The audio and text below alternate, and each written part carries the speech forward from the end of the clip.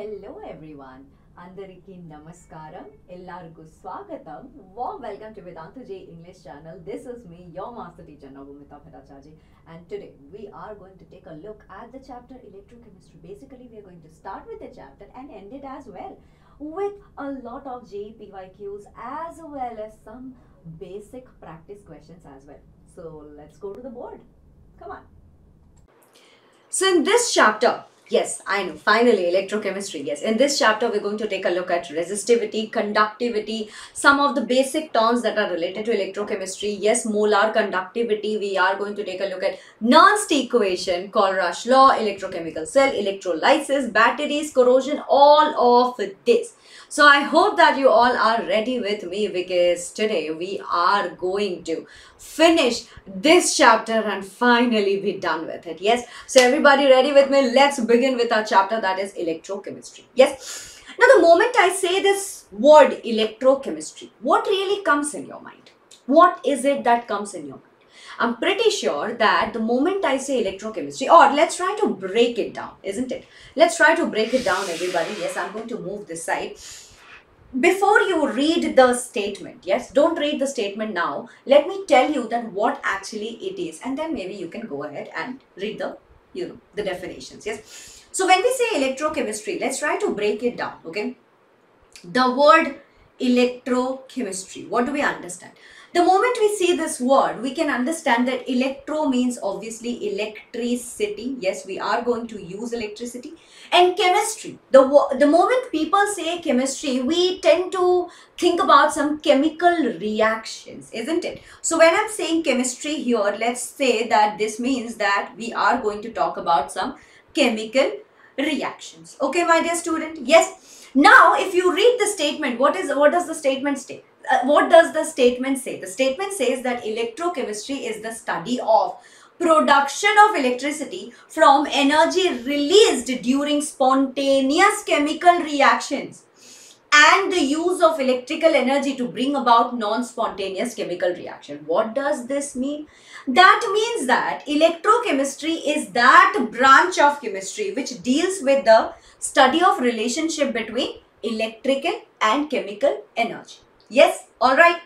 Now I said that we are basically going to talk about electricity and chemical reactions. So that means that right in front of us there are two types of phenomenon that can occur, two types of incidents that can happen.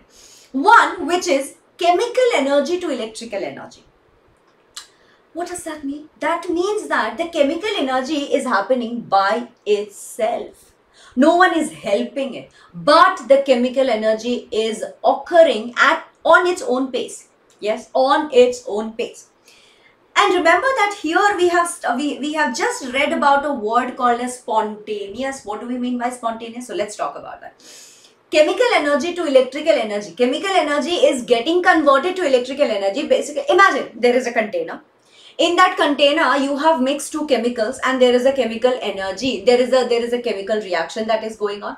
Because the chemical reaction is going on, so that means that chemical energy is getting produced. That chemical energy, you are converting it to electrical energy. And because I kept saying that the chemical energy is happening on its own, the chemical energy is occurring on its own. So what do we call these type of reactions?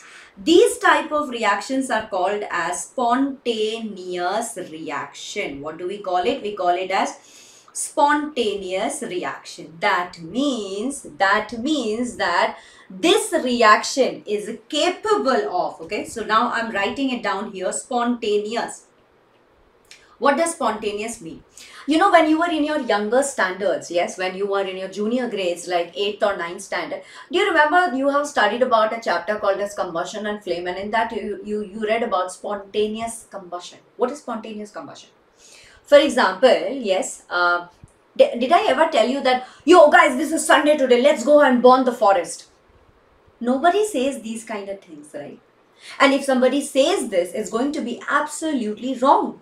No one says this. Nobody goes to burn the forest. I mean, yeah, there are horrible people, obviously, but we don't do that, right? How does a forest fire actually, how do you think that there is actually forest fire? A forest fire, how does a forest catch fire? Well, because in the forest there are lots of dry branches, dry leaves, and when the sun is shining very bright, they reach their ignition temperature and they start to burn, right? Now, you did not do anything. What were you doing? You were only sitting and watching the news. You did not do anything, right? Yes. So that means that it is capable to proceed in a given direction without any external energy being needed. You did not do anything. I mean, yes, there was external energy, which was basically the sunlight in case of forest fire. But in this case, in the case of chemical energy, you are not providing it any energy whatsoever. No energy is needed. By itself, the chemical reaction will happen. The chemical energy will get produced. That chemical energy, we will convert it to electrical energy. And hence, this is called as spontaneous reaction. So let me write down that what really is spontaneous reaction. Yes, spontaneous reactions are basically capable of, yes, capable of, or no, not capable of, let's write capable to, actually capable of proceeding. Yes, they are capable of proceeding in a given direction. Yes, in a given direction without any external energy being needed. Okay, without any external energy being needed. All right. Yes. Okay. Now what was happening? Now let's say that we have another container in which again there are two kinds of there are two kinds of chemicals that we have kept. But this time what is happening is the reaction is not happening on its own. So what we did was we provided it some external energy. In what way? Electrical energy. See, we are providing it some electrical energy. That electrical energy is pushing the chemical reaction to happen. Once the chemical reaction occurs, chemical energy is produced. Yes. So what do we call these kind of reactions? We call these kind of reactions to be non-spontaneous reaction. Okay. We call it to be non-spontaneous reaction. So let me write it down here as well. What is a non-spontaneous reaction, my dear student? Okay. What is a non-spontaneous reaction? Yes. Yes. We just have to basically write the opposite of spontaneous reaction that we have just studied, right? Yes, so we are just going to write the opposite of spontaneous reaction. So basically, let's write that down. What will it mean? It will mean that it requires an external energy to proceed. Yes, it requires an external energy to proceed. All right, yes. So basically, yes, these are the two types of reactions that we are going to talk about in this chapter. A little too much, just a little too much. Okay. So is this clear, everybody? Do you understand what is spontaneous reaction and what is non-spontaneous reaction? And in this chapter, we are going to talk about chemical energy to electrical energy to chemical energy. Now, when I keep saying chemical energy to electrical energy to chemical energy, what comes in your mind? To be very honest, in my mind, what comes is a electrochemical cell, or basically just a cell. Even the normal cells that we have, we know that in a cell, what is happening? There are chemicals inside the cell. Those chemicals, they react and they produce some energy. That energy is produced into electrical energy, which is what we see in our remotes and all of that, isn't it? Yes, that's what we see. Correct? That's what we see. So then let's start to read about these electrochemical cells. Now, electrochemical cells are the superset. Yes, what do you call it? Superset. Now, you're going to ask me, ma'am, what is superset? In mathematics, you must have read about superset. Okay. Example, population is the superset. Yes. Now, in population, you have, female population, male population, children in population, right? So these are the subsets of the superset population. Got my point? Yeah, got my point? Okay.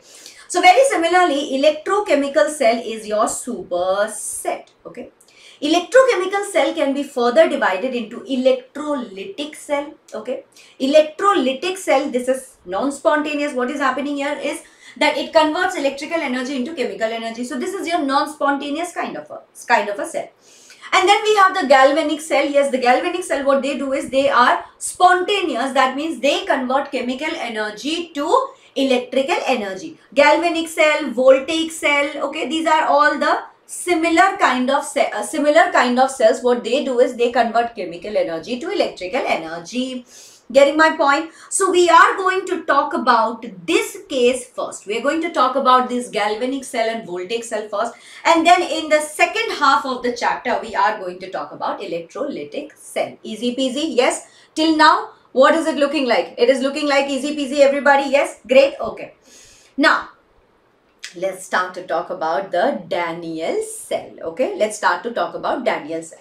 But before Daniell cell, everybody, in this chapter we are also going to talk a lot about, my dear students, we are also going to talk a lot about, please listen carefully, we're going to talk about oxidation and reduction. All right, what are we going to talk about? We're going to talk a lot about oxidation and reduction. All right, yes, which is basically the redox reactions. And don't worry, if you haven't read redox reaction, don't worry at all, because very soon I am going to upload redox reaction. In fact, within 2 to 3 days you will be seeing redox reaction in this channel. Just promise me that you will watch that session. Okay, so now oxidation reduction, basically in one in one of the electrode there will be oxidation happening, and in the other electrode you'll be having reduction. How to remember this? That in which place what is happening? Okay, this is something that even when we were young, right? Even I was taught like this by my teachers, and they taught me that there are two things that you have to remember. That is red cat and ox. Okay, what do you have to remember? Red cat and ox. Okay, and what does this mean? This means that reduction at cathode. All right, yes, anode oxidation. Okay, all right, these are the two things that you have to remember. Apart from this, one more thing that you have to remember is, one second, I want to write it with a yes. So you have to remember oil rig. What do you have to remember? You have to remember oil rig. What is oil rig? Oil rig is basically, take a look at it, everybody. My dear student, have a look. Yes. Oxidation is loss of electrons. All right. Yes. Oxidation is loss of electrons, my dear student. And what is reduction? Reduction is gain of electrons. Okay, so this is one thing that you have to know. This is the prerequisite of this chapter. In this chapter, because we are going to talk about this a lot, so I have written all the cheat codes here. This is your cheat code. You have to remember it. Red cat, anox, oil rig. Oxidation is loss of electrons, reduction is gain of electrons. Okay, and in cathode there is always reduction happening, and in anode there is always oxidation happening. Getting my point, everybody? This is all clear? Yes. And now we come to the Daniell cell, everybody. Are you already with me, everyone? Chalo, let's talk about it. So who designed this Daniell cell? Yes, who designed this Daniell cell? Obviously, we all know that it was designed by Sir John Daniell. Okay, John Daniell made this cell. He designed it. Okay, now take a look at this cell very carefully. What are the things that you are going to see here? Okay, what are the things that you are going to see here? All right, now in this cell, what is happening is, this is your zinc. This is your zinc rod. The zinc rod is dipped in. ZnSO4 solution. Okay, all right, yes. And in the other side, yes, you have a copper rod. The copper rod is dipped in CuSO4 solution. Cool. All right. This much is making sense, everyone. This is making sense to you. This is making sense, right? Okay. Then what we have done is we have connected these two. Okay. We have connected these two rods via a voltmeter. Okay. We have connected this with voltmeter. All right. Yes, everybody. Good. Everybody good to go? Okay. Now that we have connected, okay, now forget that we have a salt bridge here. Forget about it, okay? Forget about it. Completely just forget about the fact that we have a salt bridge here. We do not have any salt bridge, okay. For now, what I'm doing is I'm just cancelling this, okay. All right, just cancelling it. So you have a zinc rod that is dipped in ZnSO4 solution, and you have a copper rod that is dipped in copper sulfate solution. Does it not look like there are two containers here? There are two containers. Yes, in one container you have one rod, in other container you have another rod. Yes, easy peasy, everybody understanding this? Great. Okay. Now see what is happening. Now the moment you have connected this, electricity has started to run. Yes. Yes, what is happening? You have connected them to a battery, you have connected them to a voltmeter. Yes. Now what is happening is the Zn rod, okay, the zinc rod, what it will do is, it will start releasing electrons. It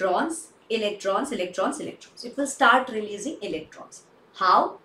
Because zinc has a tendency to give away electrons. Okay, zinc has a tendency to give away electrons and become 2+. Yes, it has a tendency to get to the 2+ state. Yes, it has a tendency to go to the 2+ oxidation state and release 2 electrons. Get my point? Yes. All right. It has lost 2 electrons and it has become Zn2+. Okay. Now these electrons, they will start running through here. They will start running through this voltmeter. Yes. And they will come here to this copper rod. In this copper rod, now you have electrons which have come. Now in the younger days, you have read that what will happen is copper sulfate will break down here. Cu2+, it will become SO4-, it will be, right? Yes, it will start breaking up. So this Cu2+, my dear students, the Cu2+ in the solution, what it will do is, it will grab 2 electrons from the rod and it will try to become, so Cu2+ will gather 2 electrons and it will become Cu solid. Yes, so basically what really is happening in this whole experiment, check it out everyone. Yes, in this whole experiment, what is happening now is, so what we just spoke about it, okay. In one of the side, in the zinc side, what is happening is Zn is losing 2 electrons and it is forming Zn2+. Okay, it is forming Zn2+, whereas copper 2+ is catching hold of 2 electrons and it is trying to form copper in the solid state. Yeah, all right.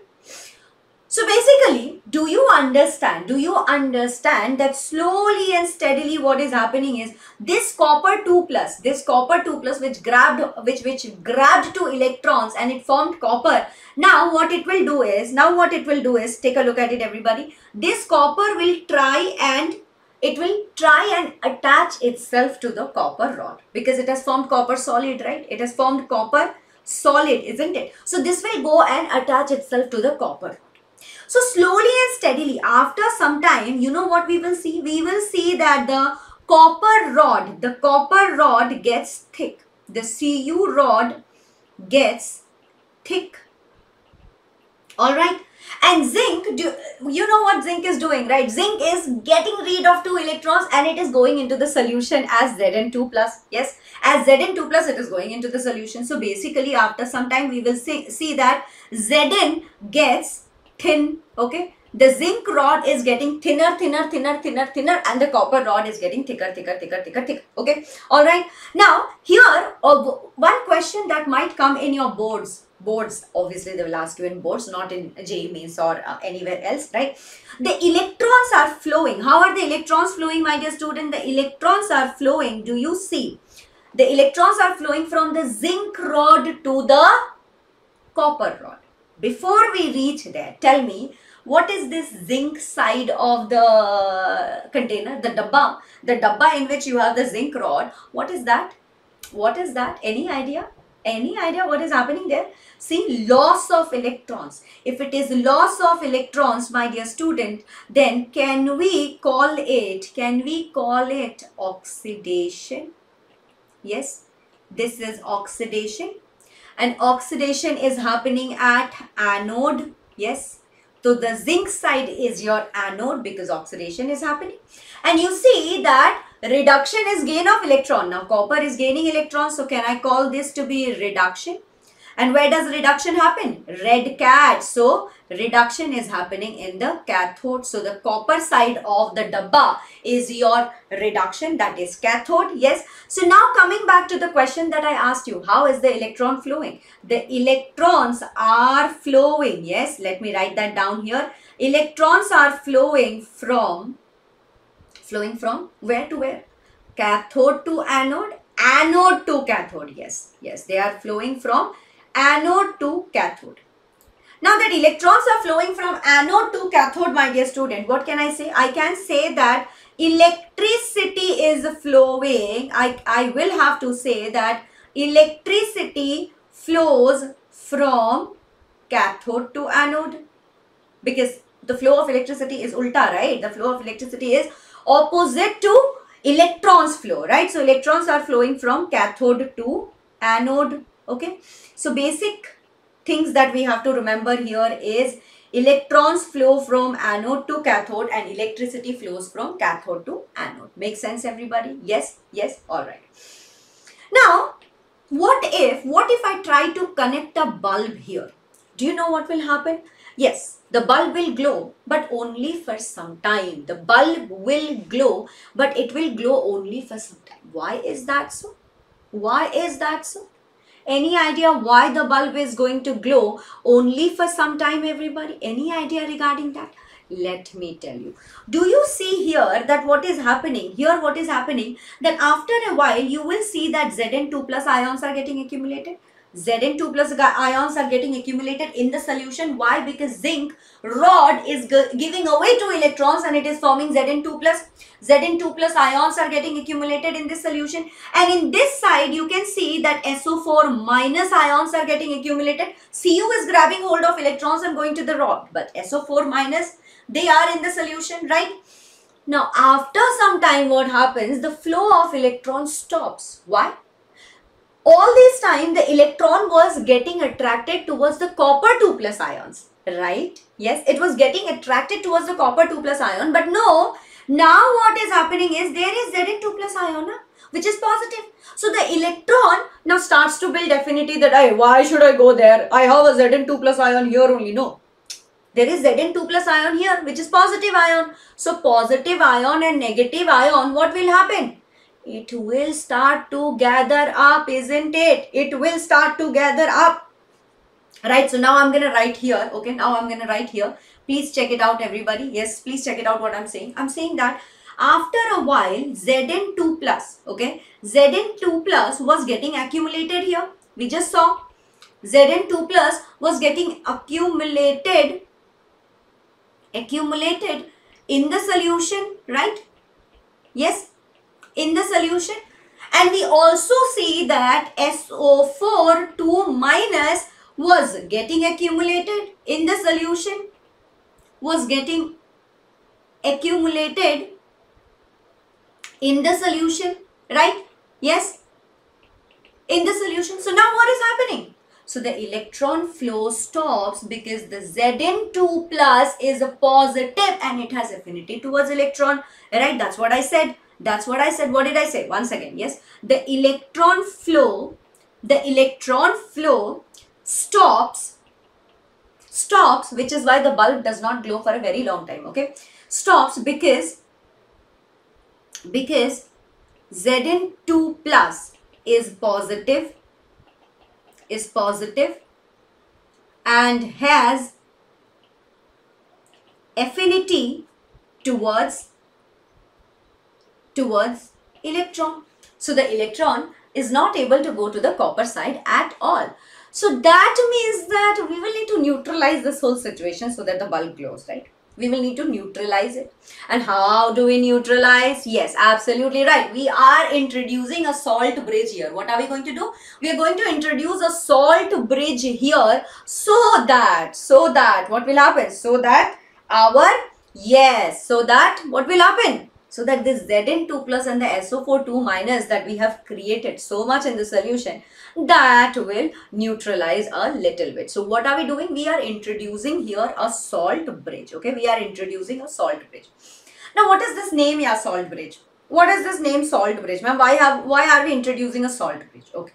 Salt bridge, as the name suggests, it is a salt bridge. It is a U-shaped tube. Okay, it is a U-shaped tube that is introduced to these solutions. Yes, and they are connected now. But you will say that, ma'am, sometime back only you said that these two containers, they are connected with the help of a voltmeter. Ha, Baba, it is.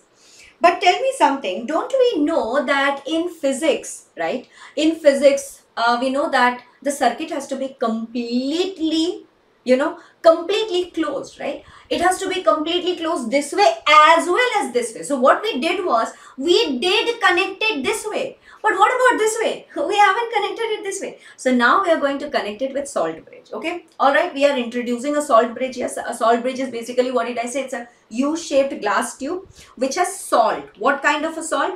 What kind of a salt? Salt bridge has salt. Yes. It has salt. Okay. I'm not going to write just salt here. Let me write down that it's a glass tube U-shaped, filled with salt, and there is not just salt, okay, and we also add a polysaccharide. Okay, what do we add? We add a polysaccharide. We add a polysaccharide here. Yes. What does this polysaccharide do? This polysaccharide usually is agar-agar gel-like substance. Okay. It's an agar-agar gel-like substance, so that the salt can easily go to the solution. Okay. You know that gel kind of a substance are what? Semi-solid. It can easily pass on something, right? It's very mucus, very jelly-like, lubricant kind of a thing. So easily the salt can flow into the solution. Okay. Alright, so these two containers, now they are connected with a salt bridge. The salt bridge has salt. Usually, example of the salts that is there is KCl. Okay, usually you use KCl. However, not always. Okay, not always. KCl is not used when you have electrodes that are made up of Ag, thallium, plumbum and mercury. Okay, KCl is not used in case of Ag, Tl, okay, Agra, Thailand, plumbum, lead, Agra, Thailand, London and what was it? Mercury. Yes, London, Hong Kong. Yes, Agra, Thailand, London, Hong Kong. In these cases, you do not use the KCl. You will have to use some other salt. Okay, you will have to use some other salt, right, everybody? Now basically, now let's take this example only, KCl. Okay, so we know that KCl, the moment it goes to the solution, what will happen? It will break. There will be K plus Cl minus. Yes, KCl will form K plus and Cl minus. Yes, this K plus will have affinity towards SO4 2 minus. Agreed, everybody? Yes, this K plus will have affinity towards SO4 2 minus. Makes sense, everyone? Yes, it will have affinity toward SO4 2 minus, and this Cl minus will be able to hold on to the Zn2 plus ions, right? And this way, what are we doing? In this way, we are neutralizing the solution. And then now what is happening is, now when we connect a bulb here, okay, now when we connect a bulb here, we see that the bulb keeps glowing and glowing and glowing and glowing. Okay, so that means that the salt bridge has, okay, the salt bridge has about 3 importances that we have to talk about. All right, what are these importance? Okay, so let me write it down here, guys. Let me write that down here. Which way should I stand? Yeah, I think I should stand here, right? Yes, so the salt bridge, what it does is, number 1, what does it maintain? It maintains electrical neutrality. Okay, it maintains electrical neutrality. All right, this is your number 1. Second is completes the circuit. It completes the circuit. Yes, we just saw that, right? It completed the circuit. And third one is it reduces junction potential. What is junction potential? You saw that one side there was only positive ions that was increasing, and the other side SO4 2- was increasing. So that is called as junction potential, and that junction potential has been reduced. Okay, so reduces junction potential. All right, what does it do? It reduces junction potential. And this, my dear student, is the importance of your salt bridge. After you have connected the salt bridge, the bulb glows continuously. Unless of course you switch it off. Unless of course you have to switch it off. Okay, all right everybody, understood? Great. Now all this time I kept saying that these were dabba, these were containers, right? What are these containers and dabba that I kept saying? But choose these two containers that we kept talking about, right? These two containers that I kept talking about, they are basically half cells. Okay, the two containers that I kept saying, the two containers or the dabbas, yes, the two containers are called what? Are called the half cells. All right, are called half cells. Now, did you see that one side what was happening was zinc was getting converted to Zn2 plus and 2 electron, which was basically what? Loss of electrons. Loss of electron is your oxidation, right? So oxidation was happening in one side, right? And we saw in the other side Cu2 plus ion was grabbing hold of 2 electron and it was forming Cu in the solid form. This was what? Gain of electrons. Can we call this to be reduction? Yes, absolutely. Yes. So the two half cells where reduction is happening and oxidation is happening together, what do we call it? We would like to call it as redox couple, isn't it? Yes. Redox couple. Bachcho, couple means what? Couple means that a pair, right? Couple means that two things. There is reduction happening, there is oxidation happening. So can we just call it to be as redox couple? Yes. It is what? It is basically this combination of two cells. The combination of two half cell, everyone, if you see the combination of two half cell will be, two half cells are called as redox couple. Makes sense? Yes, are called as redox couple. Makes sense everybody? Yes, makes sense guys? Yes, right? The Cu2 plus, this is where the reduction half reaction is happening. Half reaction is happening, no, both the side.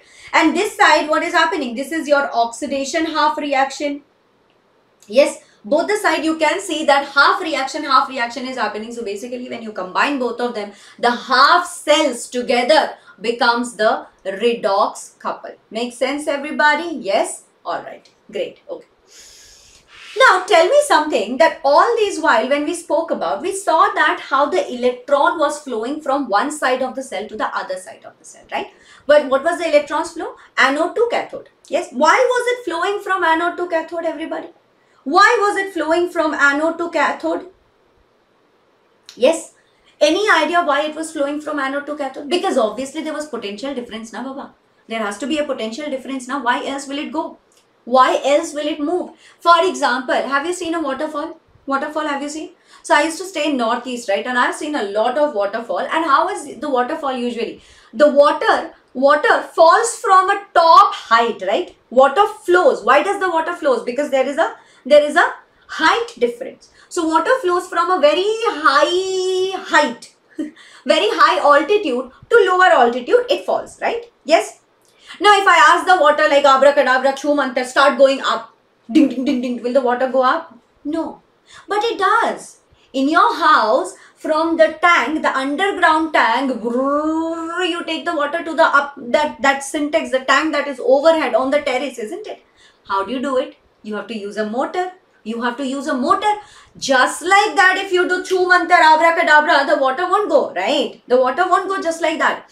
The water will only go if you attach a what? If you attach a motor to it. So now, similarly, everybody, tell me, so we saw that anode to cathode had a potential difference, which is why the electrons were flowing. Now, let's assume that this potential, okay, let me write that down, everybody, okay? Let me write that down here, okay? So we saw that anode to cathode, we can see that anode to cathode, what is happening? Yes, electrons flow. Anode to cathode, electrons flow. Why? Because potential difference. Potential difference. Yes. Due to potential difference, the anode to cathode electrons were flowing. Great. Okay. Let's assume this potential difference to be E. Okay. Let's assume this potential difference to be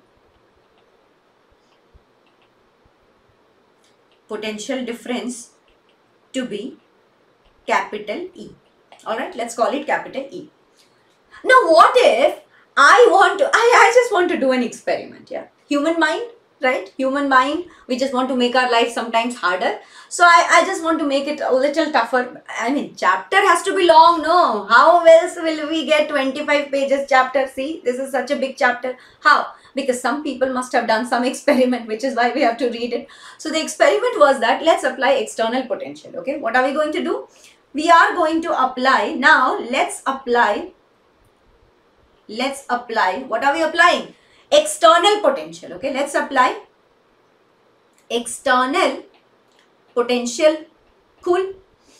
Yes, and what do we call this? Let's call it to be E capital X, okay? E external, let's call it. Alright, this external potential is going to be opposite to E. Basically, I just want to see what is going to happen. I want to see what is happening, okay? Alright, so this E external is going to be opposite. Opposite means, bachos, what does opposite mean here? That Cu to zinc. All these while electrons were flowing from zinc to Cu, right? Now we are applying the potential copper to zinc, okay? Opposite to the potential difference.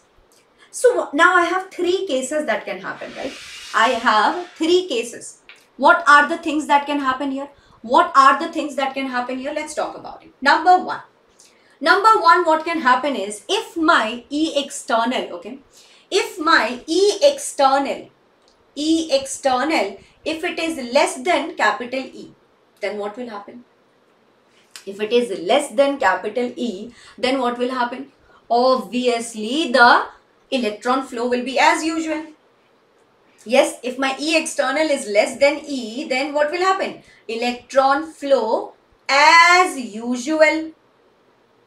As usual, bole to zinc to copper. Yes.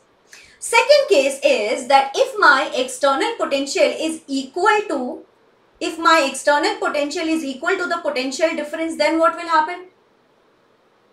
Same, both are okay. Imagine I am pushing some object like this, and there is someone else also pushing the same object like this. Will the object move? It will not move. It will not move, right? So what do I say here? I can say that no flow will happen. No flow of electrons. No flow of electrons, right? Now the third possible case is that my E external is greater than capital E. Now what will happen? This is now becoming non-spontaneous. Yes, this is now non-spontaneous because I know for a fact that the electrons will try to move from zinc to copper, not from copper to zinc. But now what I am doing is I am trying to do the unachievable. I am applying external potential so that copper to zinc the electrons flow, right? So this is non-spontaneous because otherwise it will not happen. So now what will happen is that electron flow from copper to zinc. Yes.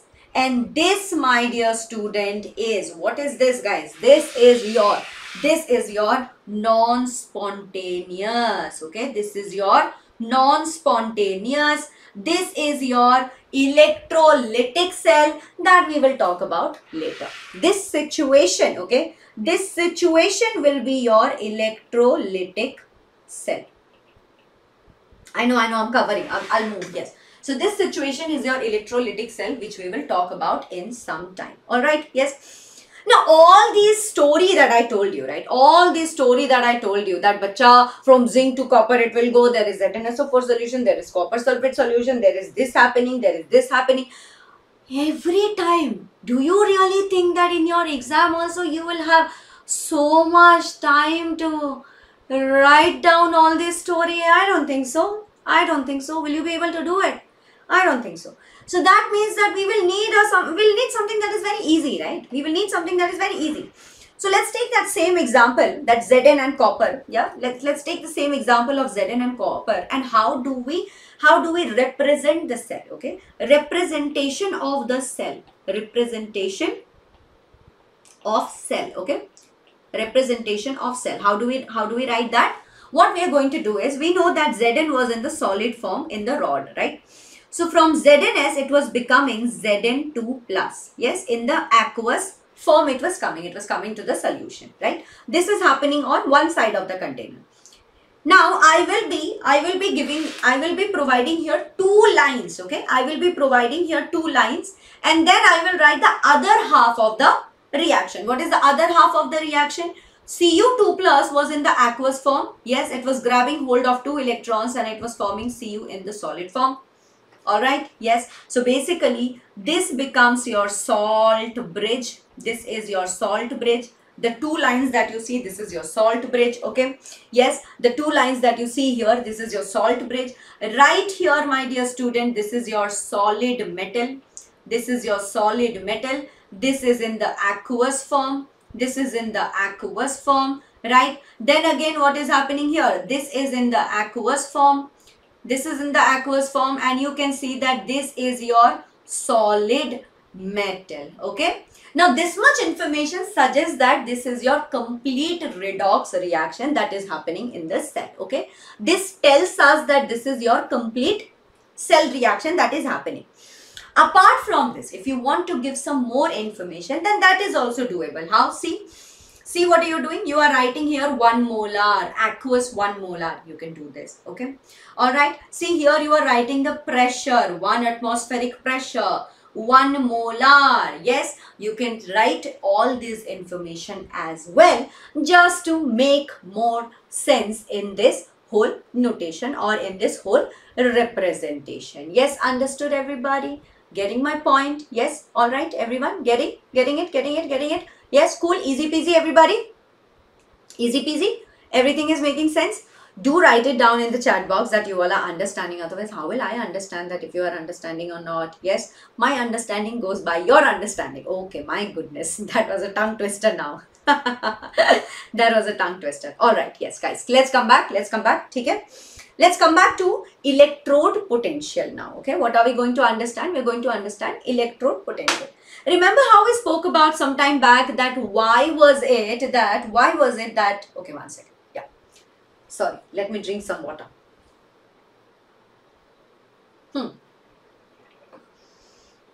So I was telling you, remember that why the electrons were flowing from anode to cathode. Why was it flowing? Because there was a potential difference, right? So what is this electrode potential? Arey Baba, there was the zinc rod and there was this copper rod. What are those? Cathode, anode. What are cathode, anode? Electrode. Yes, so there is a potential difference between the electrode, and that, my dear student, is your electrode potential. Did I say it right? No. So the cathode and the anode with respect to the solutions that they are in. Remember the copper rod, yes, the copper rod with respect to the copper sulfate solution, there was a potential difference. Yes, there was a potential difference between them, which is why what was happening was the Cu2 plus ion could grab hold of the two electrons. And here in this side, the Zn rod and the ZnSO4 solution, there was a potential difference between the ions in the solution and the zinc metal. That is called as electrode potential. Now read the statement. What does it say? It says that potential difference developed between who? Between metal electrode and its ion in solution. Okay? Yes? Alright? Understood everybody? Clear? Now, electrode potential can be different for each one of the metal, right? Obviously, if there are different metals, you will have different electrode potential, right? Different solution, different electrode potential, isn't it? Yes? Right everybody? And that is why we have to bring in another term called as standard electrode potential. More about that a little later. Before that, I have to write here something. Please understand that the cathode has, which one is the cathode guys? Which one is the cathode? Copper was cathode, yes. The cathode has what? Positive potential. Alright. The cathode has positive potential with respect to solution.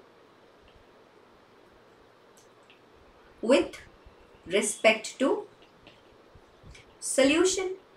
Yes, yes, of course, Cu2 plus 2Cu, Cu2 plus 2Cu, so positive, yes. And the anode has negative potential. The anode has negative potential with respect to solution. Here what was happening? Zn was giving away electrons to get to Zn2 plus. Yes, so negative potential and positive potential, that is what is happening. But now what is happening is, this is not suiting us, right? This is not suiting us. Of course, every metal will have different potential, so it doesn't make sense. In chemistry, we like something like things that are standard, right? We always like definition. We always maintain definitions that are standard. So we bring in something called as standard electrode potential. Standard electrode potential is basically, yes, see, potential difference developed between metal electrodes and the solution of its ion at 1 molar concentration, at 1 bar pressure, at a particular temperature. No, the temperature is also 300 Kelvin. So 1 molar concentration, 1 bar pressure. Can I just call this to be unity? I can just call this to be unity. So I can say that electrode potential, when the concentration of all the species involved in half cell is unity, that is 1 molar, 1 bar atmosphere and temperature at 298 Kelvin. This becomes your standard electrode potential, which is denoted by, everybody, yes, please make sure it is denoted by E naught. Okay, it is denoted by E naught. O at the top, that is your standard electrode potential. Okay. Now, like I said that there is oxidation potential, there is reduction potential.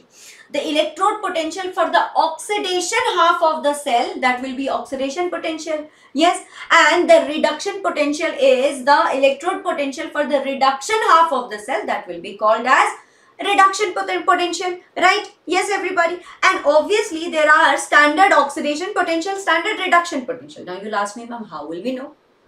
How will we know which one is standard oxidation potential, which one is standard reduction potential? I'll tell you, okay. Standard oxidation potential, the moment you see that it is written as E naught, and then here there will be M2 plus. That means that this is your oxidation potential. And here if you see that it is written as E naught, and then it is written as M, not 2 plus actually, not 2 plus. 2 plus, I don't know why I wrote that, because I think I was trying to explain you something else. It will be, just a second, let me remove this whole thing. Yeah, writing it down once again, everybody, check it out. It will be E naught, yes, M plus. Yes, that means it is from the solid state, it is going to the positive state, right? Here what do we write? Here we write, the moment you see this, you will be able to understand. See, here we will write M plus 2M, and this means that this is your reduction potential. So the moment you see this, you will be able to understand that which one is oxidation, which one is reduction. But whenever we are solving sums, or in chemistry when we are talking about standard electrode potential, IUPAC came up, yes, the big daddy, the godfather of chemistry, they came up and they said that whenever we are talking about electrode potential, conveniently we will always take it as reduction potential. We will always take it as reduction potential. Getting my point? Yes, alright. This is what IUPAC has told us, and that's why we will always follow this. Once IUPAC has told us, after that there is no argument, guys, right? There is no argument. Just listen to what they're saying, okay? We just have to listen to what they're saying, okay? Now we come to another term called cell potential. Guys, I understand that this chapter can be a little boring, but guess what? Yes, it is JEE. Doesn't matter how boring it is, we still have to study because we want to be the top ranker, isn't it? Yes. So now let's talk about the cell potential. What is cell potential? What is cell potential? Arey, Electrode potential was what? The rod with the solution. The rod with the solution. What is cell potential? Combined together, the two half cells become the whole cell. They become the redox couple. Now what are we talking about? Read the definition, you will understand. Yes, read the definition, you will understand. What is cell potential? Cell potential is basically the potential difference between the two electrodes.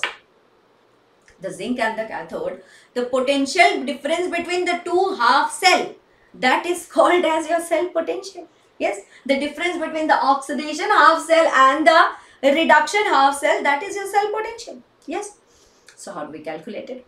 How do you calculate it? It is calculated from the values of the electrode potential. You see the electrode potential of the two half cell. Yes, the constituting the cell, that is your cell potential. So basically, how are we going to write it again? Okay. So by convention, we are going to write it as E cell is equal to E right, that is the copper side, minus E left. All right. Yes. Or we can write it as E cell is equal to E cathode minus E anode. We can write it like this. Okay. All right. This is also called as EMF. Okay. This is also called as electromotive cell. What is it called as? Called the cell electromotive force or EMF. Okay, electromotive force or EMF when no current is drawn through the cell. When no current is drawn through the cell. Okay, all right. EMF of cell should be positive, otherwise it will not be feasible. What do we mean by this sentence? EMF of the cell should be positive, otherwise it will not be feasible. Okay, what do we mean by that? What do we mean by that? Any idea, guys? Any idea? We will talk about it in some time. We will talk about it. Okay, if it is not positive, if it is negative, that means that it will not be feasible. The reaction will not be feasible. All right. Yes, everybody. Is this all understood? So cell potential, cell electromotive force, I think I have explained it all. Right, everybody? Yes, I think I have explained it all. But if you just want to write it, let me also write it here that it is measured in.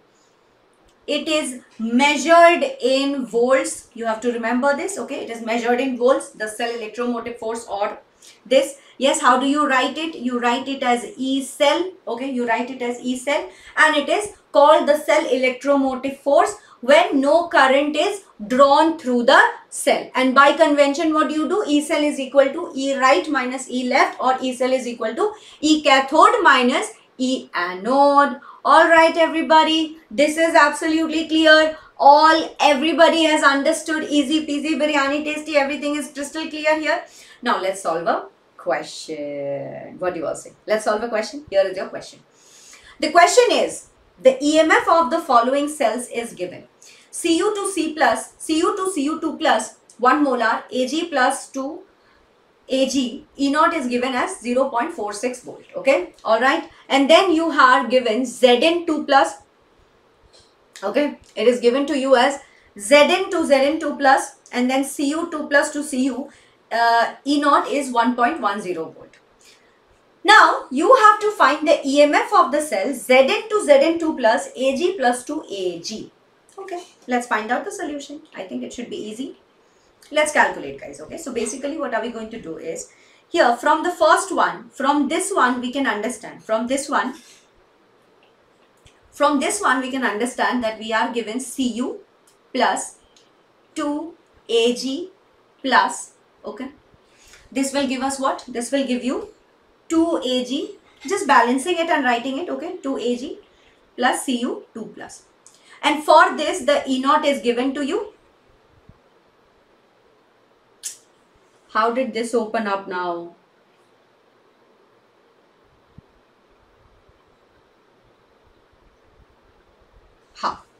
Yes, and for this E0 is given to you as 0.46, right? For the second one, let's write it. For the second one, what do we write? For the second one, I can see that it is Zn plus 2Ag plus, yes, no, Cu.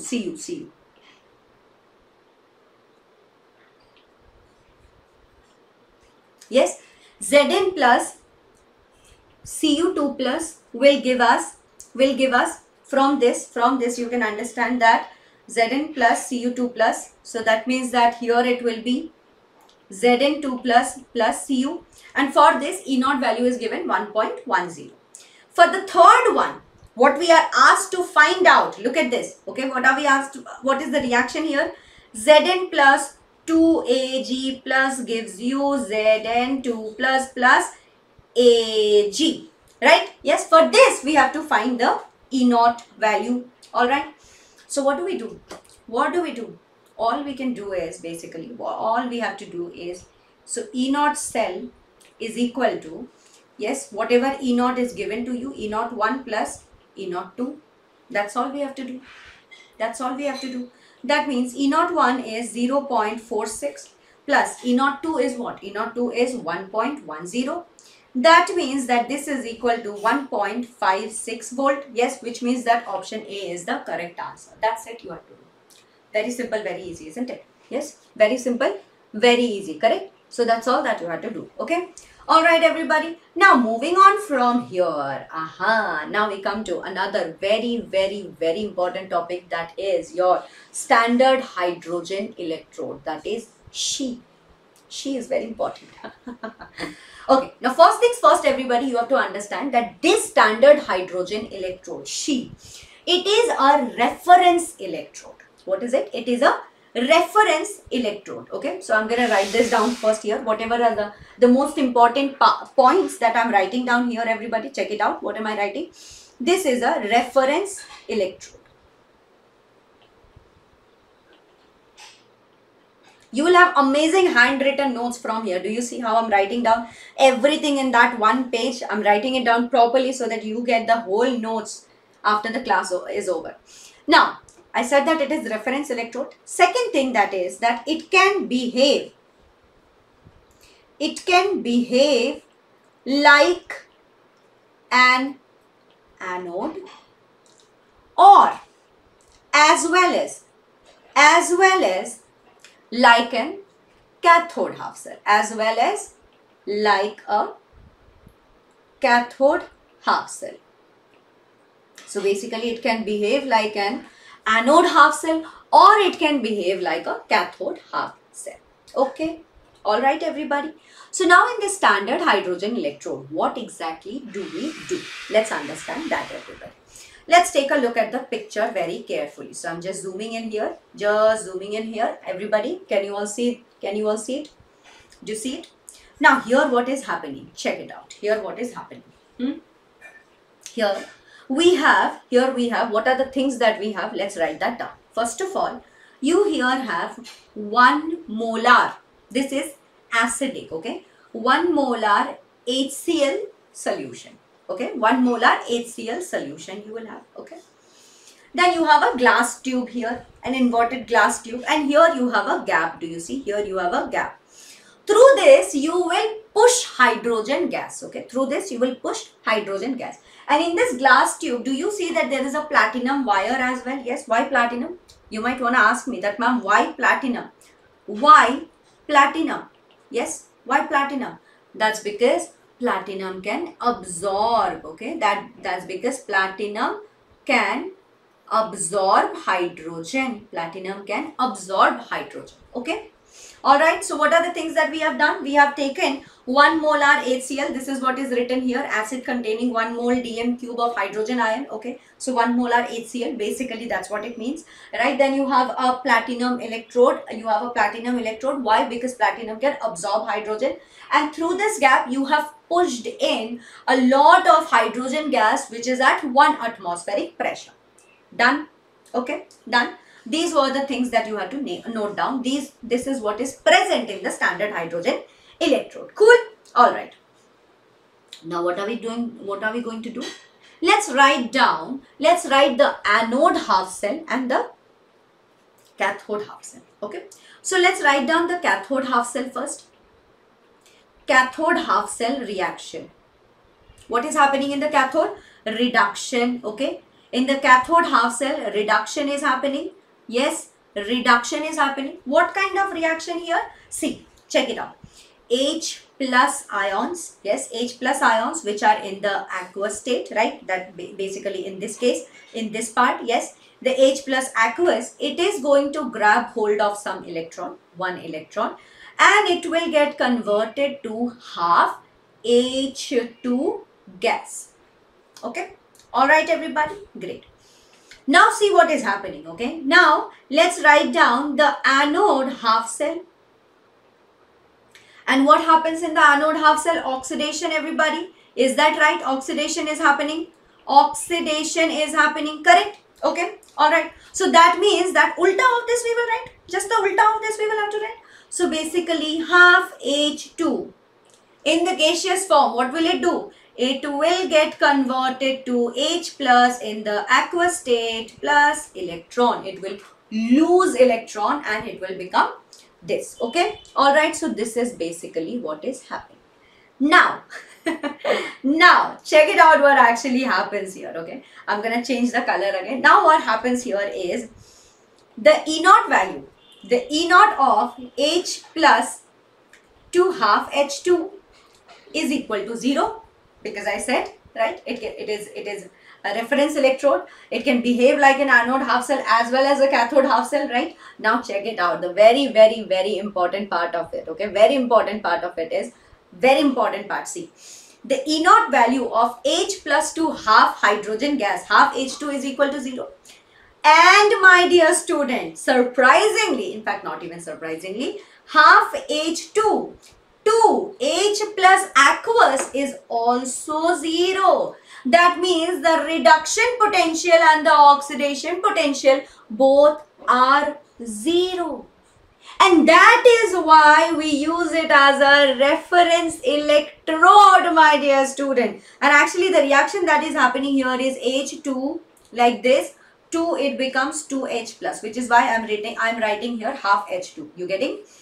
Yes, are you getting my point? This is the actual reaction, H2 to 2H plus, and then it is obviously what all this thing that is happening, as you can see. Okay, so that means that we can use this. We can use this and we can measure electrode potential of all the other metals that we have. So shall we do that? Shall we do that? Let's try and measure one. What do you all say? Let's try and measure one. All right, I am going to need to drink a little more water. Okay.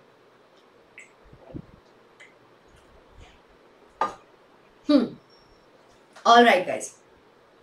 No breaks right now. If you want to take a break, you can pause it, go take a break, come back, read it again. Okay. All right, come back and read it again, everybody. Chalo. Now, time for you to focus on this image. Focus on this image. Okay.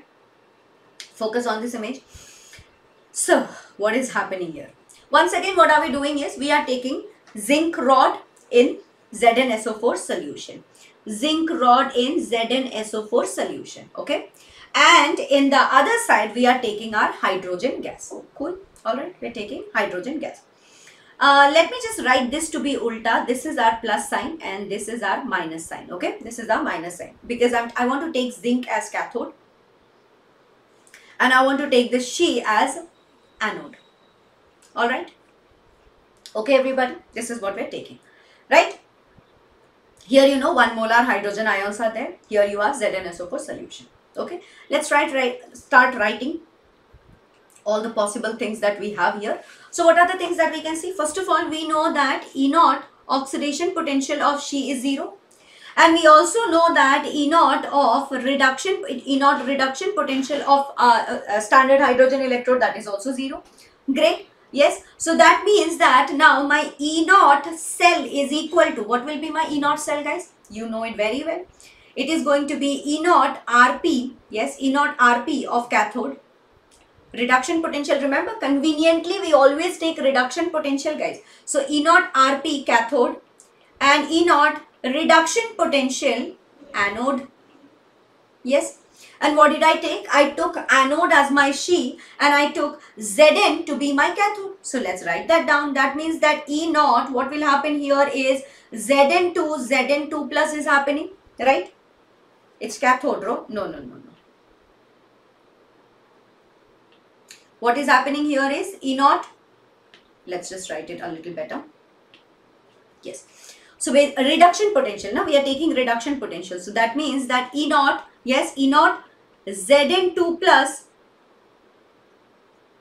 to Zn, that is what is happening, yes.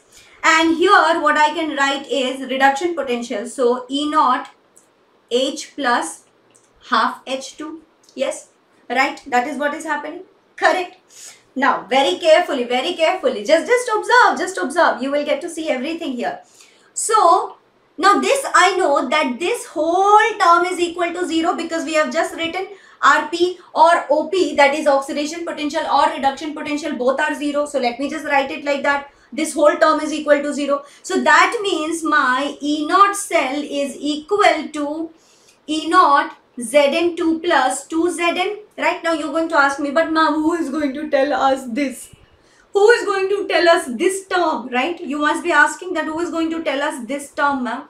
But to this term, you know who is going to tell you? This term right here, you have a voltmeter, right? This voltmeter will tell you, the voltmeter reading will tell you this term. And here as it is written, see 0.76 is written. Do you see? 0.76 exactly my dear students. So basically what is happening here is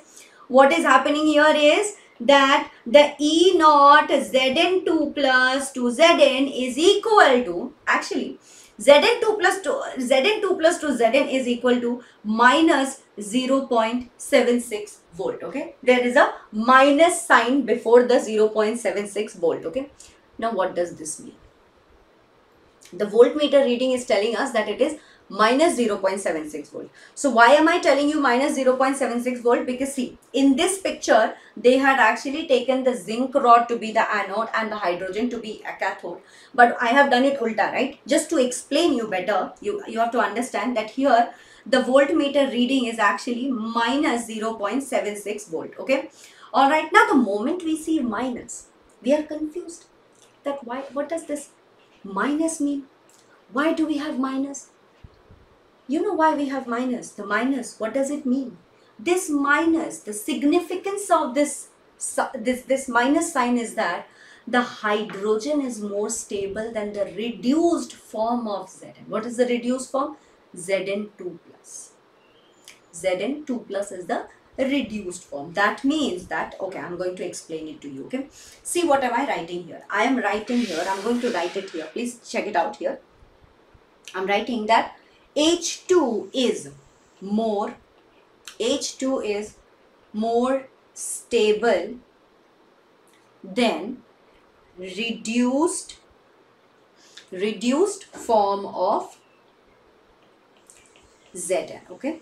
H2 is more stable than reduced form of Zn, okay. What does this mean? This means that if I have Zn2 plus, this will be visible. This you will be able to see. But if you ever want Zn2 plus 2Zn, yes, this you will not be able to see.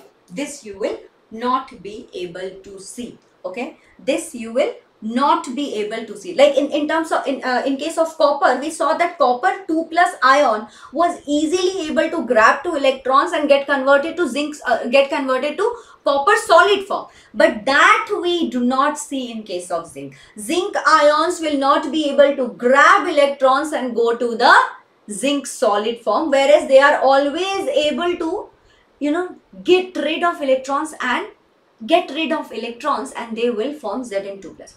Not understanding? Let me tell you a story. Tell me something, everybody. Story time, okay. Forget about whatever is written here. I know I'm covering, but chill, it's okay. I'll give you the PDF. Acha, tell me something, bachos. Now, what will actually happen? Ambani ji, everybody knows, Reliance Digital, Ambani ji, right? Tell me something that Do you think Ambani ji will give me a job, or should I go and like, "Arey Ambani, you don't meet me only. I have a job for you. Per hour, I'll give you 50 rupees." What will happen if I go and say this? His bodyguards will pick me up and throw me like this, right? How dare you? How dare you give a job to Ambani ji? That's what they will say, right? Correct, everybody. So understanding that Ambani ji does not want a job. He has his own business. I want a job, which is why I'm working here, right? You getting my point? So that means that zinc will always give away electron. Zinc is not someone who will take electrons. Just like how Ambani ji does not take a job, he gives a job. He's like, I am setting up a new company. You guys are welcome to join my company. Only if you are great in your studies. You getting my point? So zinc is that rich fellow. Zinc is Ambani ji who does not like taking electron. It will always give you electron. Like you take it, you be happy. I don't want. Yes? Alright. So that means that in case of zinc, this reduced form we will not see.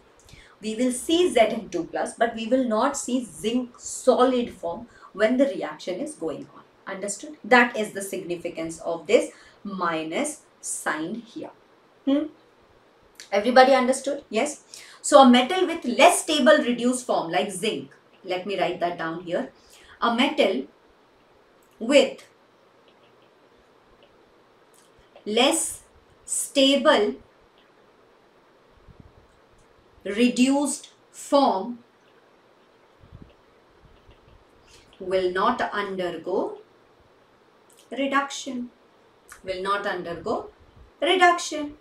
It will obviously undergo oxidation. That is why oxidation at anode, zinc can be the anode. So if I take zinc as cathode, I will not be able to see the reduced form. Are you getting my point, guys? Yes, do you all understand now? Now if you want, this picture is from your NCERT, everybody. This picture is from NCERT. All these terms that you see are positive. All these terms, wherever you see the positive value, that means that their reduced form are possible. Yes, see fluorine has the highest positive value, guys, 2.87. okay, fluorine has the highest reduction potential. So fluorine's reduced form you will be able to see. CO3 plus is there, see 1.81, H2O2 1.72. so like that if you keep going on. Now check here, see zinc has what? Minus 0.76. See Fe2 plus, will you be able to see the reduced form? No, because why? This is negative again, minus 0.25. So whatever has a negative, for them you will not be able to see the reduced form, but whatever is positive you will be able to see the reduced form. Easy peasy, everyone. Till now is everything clear? Everybody? Yes? Are we absolutely happy with how we are able to complete the syllabus? Yes? Got it, everyone? Got it? Great. Chalo, moving on. Let's take a look at another question. Okay, let's take a look at another question. This time the question is, check it out. An electrochemical cell has two half cell reactions. A2 plus 2 electron here. This will be electron here. Okay, this will be 2E minus. Okay, this will be 2E minus. Got it? So it is A2 plus 2E minus gives you A, and the E naught value is given to you as 0.34. Okay. Then you have X2 plus 2 electron, E naught value is given to you as 2.37. Basically, we don't have to do much. Yes, we don't have to do much. All we have to do is, check it out, all we are going to do is E cell is equal to E naught A, yes, E naught A2 plus A, yes, and minus E naught X2 plus 2E, right? Yes. Or we can write it as X2 plus 2 X. Yes. Now that means that what are we going to do? Guys, you have to understand that here this is 2.37, right? Here it is 2.37. But am I going to write it as 2.37? You know why not? Because the reaction is basically X2 plus 2 electron is equal to X, and that at that point the E naught value will become minus 2.37. Okay, so now what we do is, now what are we going to do is x2 plus 2x. Yes, absolutely correct, absolutely correct. So now my E cell will be, 0. 0.34 minus 2.37. Yes, if you just add it, what will you get? You will be getting it as 2.71 volt. That means that option A is the correct answer. Okay, option A is the correct answer. Check it out, everybody. Check it out what I meant here. Understood, everybody? This is clear? This is clear to you all? Understood? Yes? Okay, great then. Let's move on, and now it is the most important equation of this whole chapter, that is Nernst equation. So chalo, let's take a look at Nernst equation. Now guys, all these while when we were talking about, when we were talking about like how to calculate the E naught cell and all of these, right? Did you realize that we were always talking about 1 molar, 1 molar, 1 molar? Everything was at unity. Standard electrode potential, standard reduction potential, right? Everything was at unity. But I mean, in reality, you must have, read questions where there is 5 molar solution, 10 molar solution. How are we going to solve these kind of questions? And that is why the Nernst equation is right here in front of us. So let's talk about Nernst equation. First, let me write the equation, because it is slightly complicated. Yeah, slightly looks very complicated. But once I explain, I think it'll be very easy peasy biryani tasty for you. Okay. Alright, and also please be very attentive, because Nernst equation is not just important for your boards but also for your JEE, JEE Mains, JEE Advanced and all the other competitive exam that you are going to sit in. Nernst equation is very, very, very absolutely important, everybody. Okay, alright, so don't let your mind go here and there. Don't get distracted. Right here, everybody. Focus up, okay? So what we write is E. Then we are writing here M n plus 2m, right? This is what is happening, is equal to E naught, yes, E naught m n plus 2m, okay, all right, minus RT, yes, minus RT divided by NF, okay, ln, that is natural log. Then you write here m and then divided by m n plus. Okay, all right. Yes. Now what are all these terms? What are all these terms? Let's find it out and let's write it down, everybody. Yes, so let's write it down one by one. First of all, what is R, guys? R, everybody knows that it is the gas constant, right? R is the gas constant, that is 8.314 joule per Kelvin per mole. Okay, this is your gas constant. What is T? Everybody knows T is your temperature. Yes, T is your temperature, but temperature in Kelvin. Yes, temperature in Kelvin, my dear student. Okay, all right. Yes. Then we have N. What is this N? This N is the number of electrons that are taking part, okay, number of electrons that are taking part in the reaction. So, number of electrons that are taking part, yes. Now, what is this capital F? This capital F is obviously Faraday's constant. Faraday's constant, yes, and of course, it's a number. What is the number? The number actually is 96487, yes, per mole. However, you can also write it as 96500. Okay, you can also write it as 96500 just for the ease of calculations. Okay, now what is this M, guys? What is this M? The one that is written on the top in the numerator. This is the concentration of solid, which is equal to, everybody, 1, right? The concentration of solid is 1. And this is your concentration of M. Yes, concentration of M, that is in the reactant side. All right, everybody. Yes. Now, that means that what actually is my this thing, what does my equation become?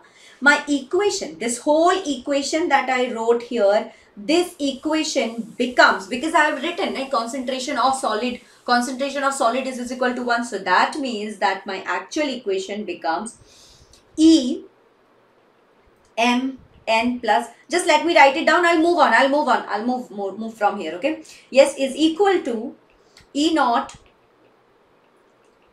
mn plus 2m minus RT divided by NF ln 1 divided by mn plus. Yes, makes sense, guys? So this becomes my equation. My equation becomes this, okay?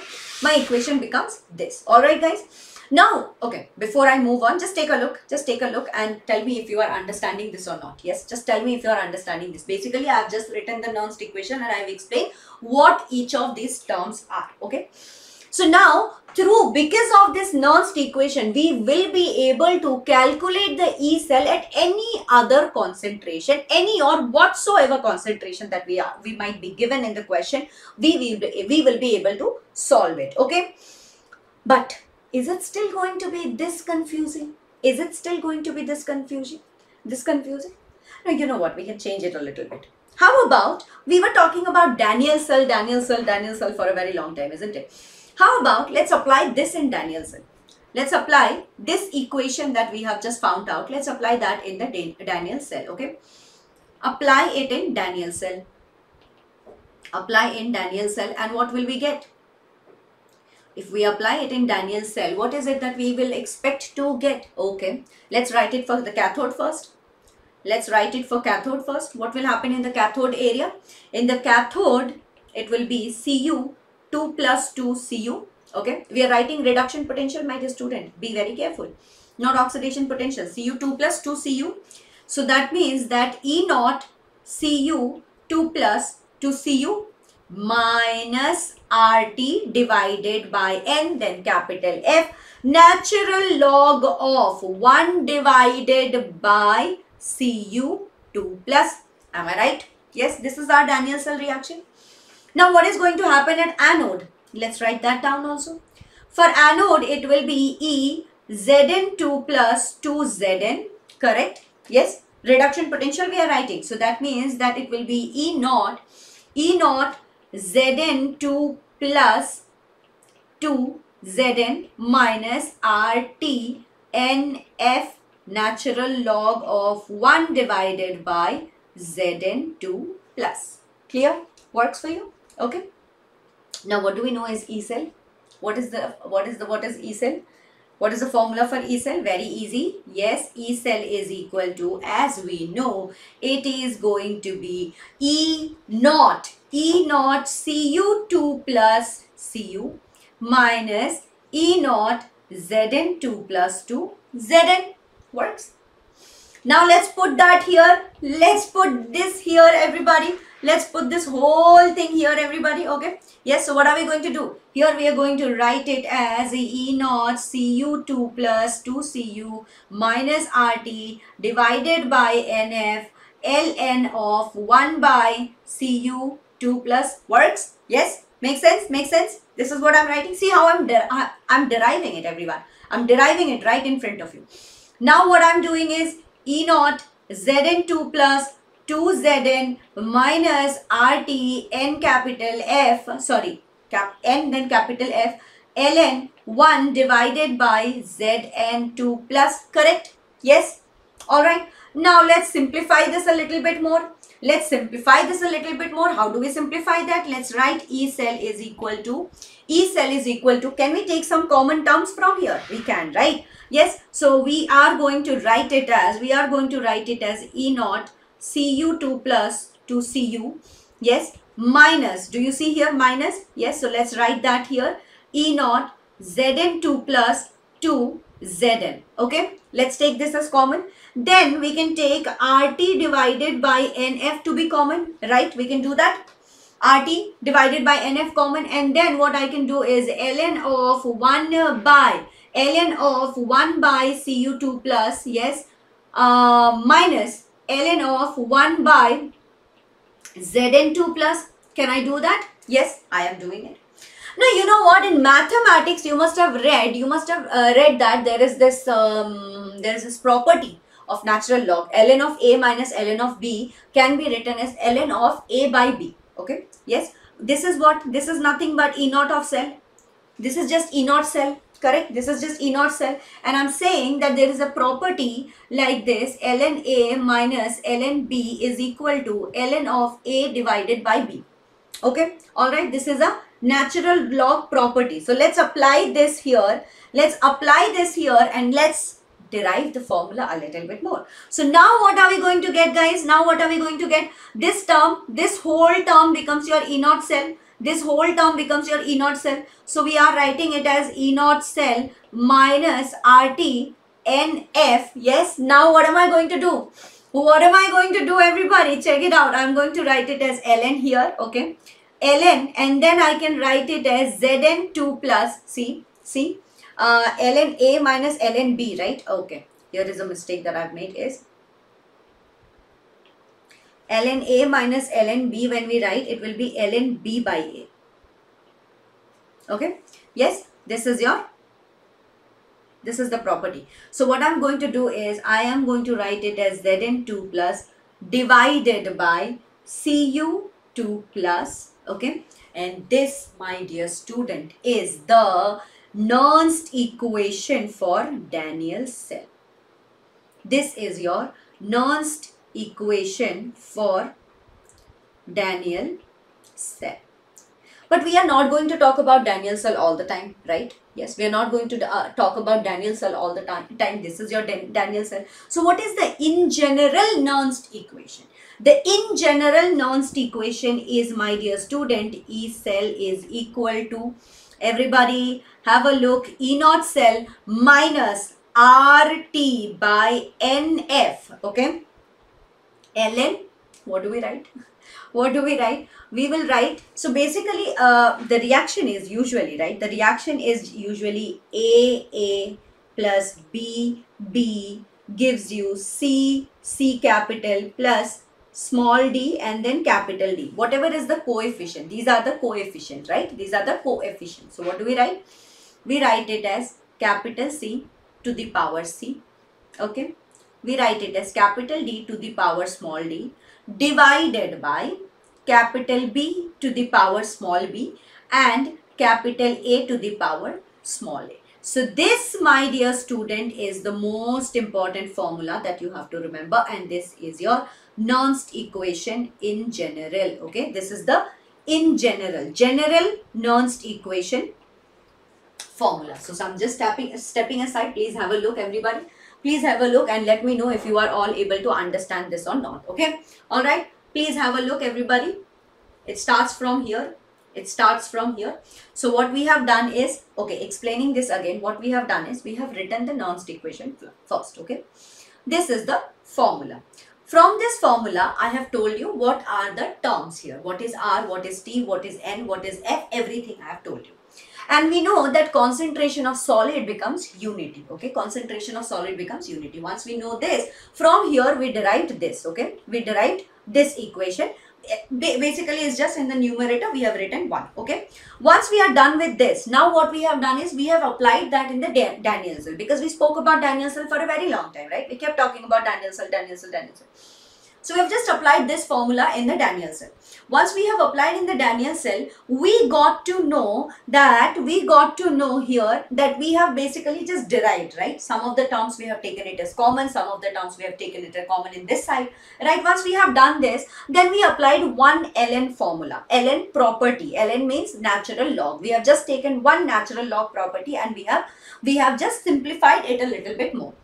Then we finally found the Nernst equation for Daniell cell, and then after Daniell cell, we have written that in general a chemical equation, in general the reactions are basically somewhat like this. AA plus BB gives you CC plus DD, right? Once we have written that, from there in the numerator side you have the product and their concentrations, and the denominator you have the reactants and their concentration, right? So once you have written then you have the Nernst equation completely.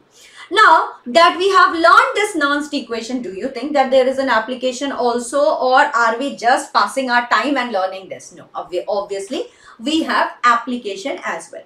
So what are the application of Nernst equation? Let's talk about it. Number one, first thing is that you can find EMF of the cell. Okay, what can you find? You can find EMF of the cell. Okay, EMF of the cell. How can you find EMF of the cell? At any given concentration. Basically, that's why we have introduced Nernst equation, right? Because we want to find out EMF of the cell. We want to calculate at any other random concentration. So we can find EMF of the cell. But how do we do that? Once again, guys, all we have to do is just use the Nernst equation here. Okay, what are we going to do? It is basically E cell is equal to E naught cell minus RT by NF ln. Okay, natural log. Yes, something here you can write it as C capital, then small, then you have capital D and D here, and then okay, let's just write it like this. Okay. Now from here, what you can do is, from here, understand that, please take a look at it, have a look everyone.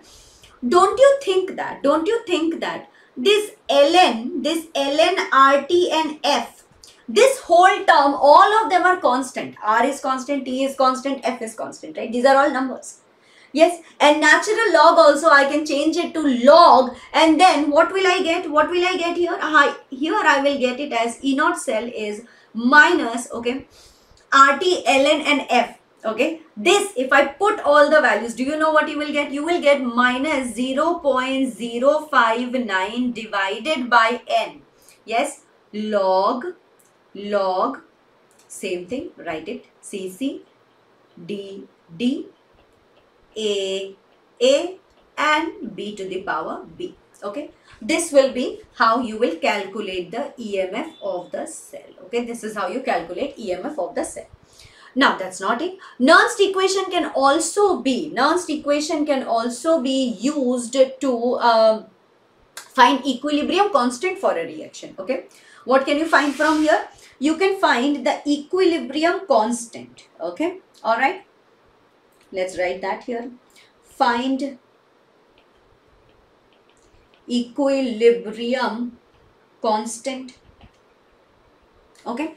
How do we calculate equilibrium constant now? Yes, and ma'am, we were not talking about equilibrium constant at all. But tell me something, that all this while when we were talking about the Daniell cell, do you remember that at certain point what will happen is the zinc 2+ ions concentration will increase and Cu2+ will keep reducing, right? And there will be a point of time when the voltmeter is not showing any, change in the reading.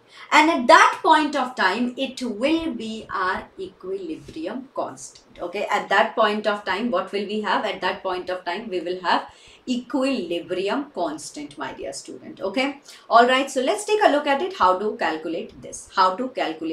Okay, let's do this, everybody. Chalo. So here, what are we doing?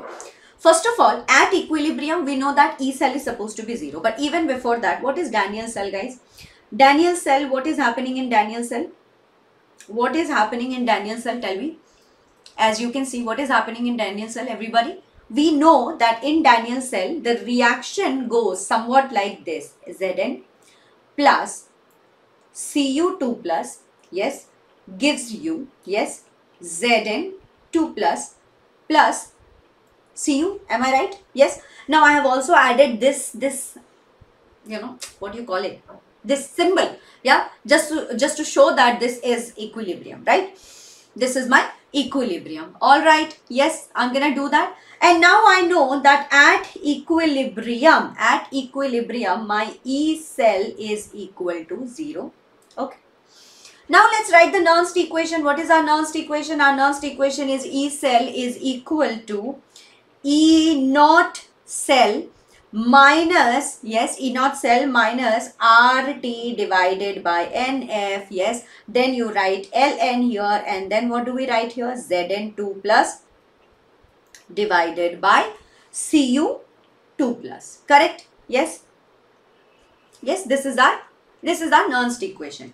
But what are the things that I already know? I know that this is equal to 0, right? This is equal to 0. So now what I can write is, I can write it as E naught cell minus, now this ln, can I change this ln, this natural log to log? Let's calculate it as log, okay? If that is the case, then what will I write is, I will write it as 2.303 RT divided by NF. Remember? Yes, I will write it as log now. Log Zn2 plus divided by Cu2 plus. Now, my dear students, tell me that what exactly is this term, this Zn2 plus divided by Cu2 plus. Don't you think that this is my Kc, that is equilibrium constant? This is my Kc, that is equilibrium constant. Yes. Now that I have figured out that this is my Kc, so that makes my equation to be E naught cell. I'm taking E naught cell in the left hand side. Okay. Now when I take E naught cell in the left hand side, I will get it as, check it out here, 2.303 RT, yes, divided by NF multiplied with log Kc, this whole Zn2 plus term, Zn2 plus divided by Cu2 plus, I have taken it as Kc. So log of Kc I can write, and you know that this 2.303 RT and F, all of that are constant, so I can just put the number and calculate. If you put that number, then what will you get? Once again, you will get it as 0.059 divided by, check it out, 0.059 divided by N. What is N? The number of electrons taking part. Yes, N log Kc. And that is how you calculate equilibrium constant. Okay, that is how you will be calculating equilibrium constant. Got it, everybody? Yes. Now the same thing for when you do it for, I mean, we were doing it for Daniell cell. When you do it for Daniell cell, you know that N is equal to 2, right? You know that N is equal to 2, correct? You know that N is equal to 2. And from the voltmeter reading, you will find that it is 1.1 V, 1.1 volt, right? From the voltmeter reading, you will calculate 1.1 volt. From here, you can calculate log Kc Haussy. Log Kc will be equal to 1.1, that is the voltmeter reading. I am not telling you the reading. Yes, I'm just telling you the reading, but the voltmeter will actually be giving you the reading, and that is 1.1. This you can remember, guys, that for Daniell cell, it will be 1.1 volt. Okay, so 1.1 multiplied with 2 divided by 0.059, if you calculate, then you will get log Kc value will be 37.288. Okay, log Kc for Daniell cell will be 37.288. If you want, you can remember it. Otherwise, no need also. It's okay, even if you don't remember it. Okay. All right, everybody. Now, the last one. Okay, there is another one thing that we can calculate, and that is that with Nernst equation, with the help of Nernst equation, we can also find the Gibbs free energy. Okay, we can find Gibbs free energy. Let's write that down here. We can calculate Gibbs free energy. Where have you studied Gibbs free energy? Thermodynamics chapter. Okay, and the formula is delta G is equal to delta H,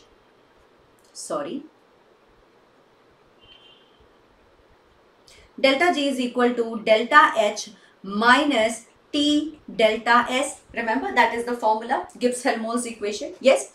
Now, if delta G is greater than 0, then we know that the reaction is non-spontaneous. If delta G is equal to 0, that means reaction is at equilibrium. And if delta G is lesser than 0, then the reaction is spontaneous, right? We know this. So, from here, I'm just going to directly tell you the formula. You can remember the formula, no need for derivations here. So, delta G is equal to minus NFE cell, yes, minus NFE cell, alright. And from here, you will be able to understand something very important, that is that if delta G is equal to negative, yes, then what will happen?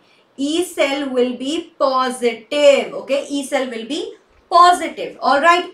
If delta G is equal to positive, then our E cell is going to be negative, okay, then our E cell is going to be negative, everybody. All right. Yes. And from here also, you know the basic story about everything. Okay.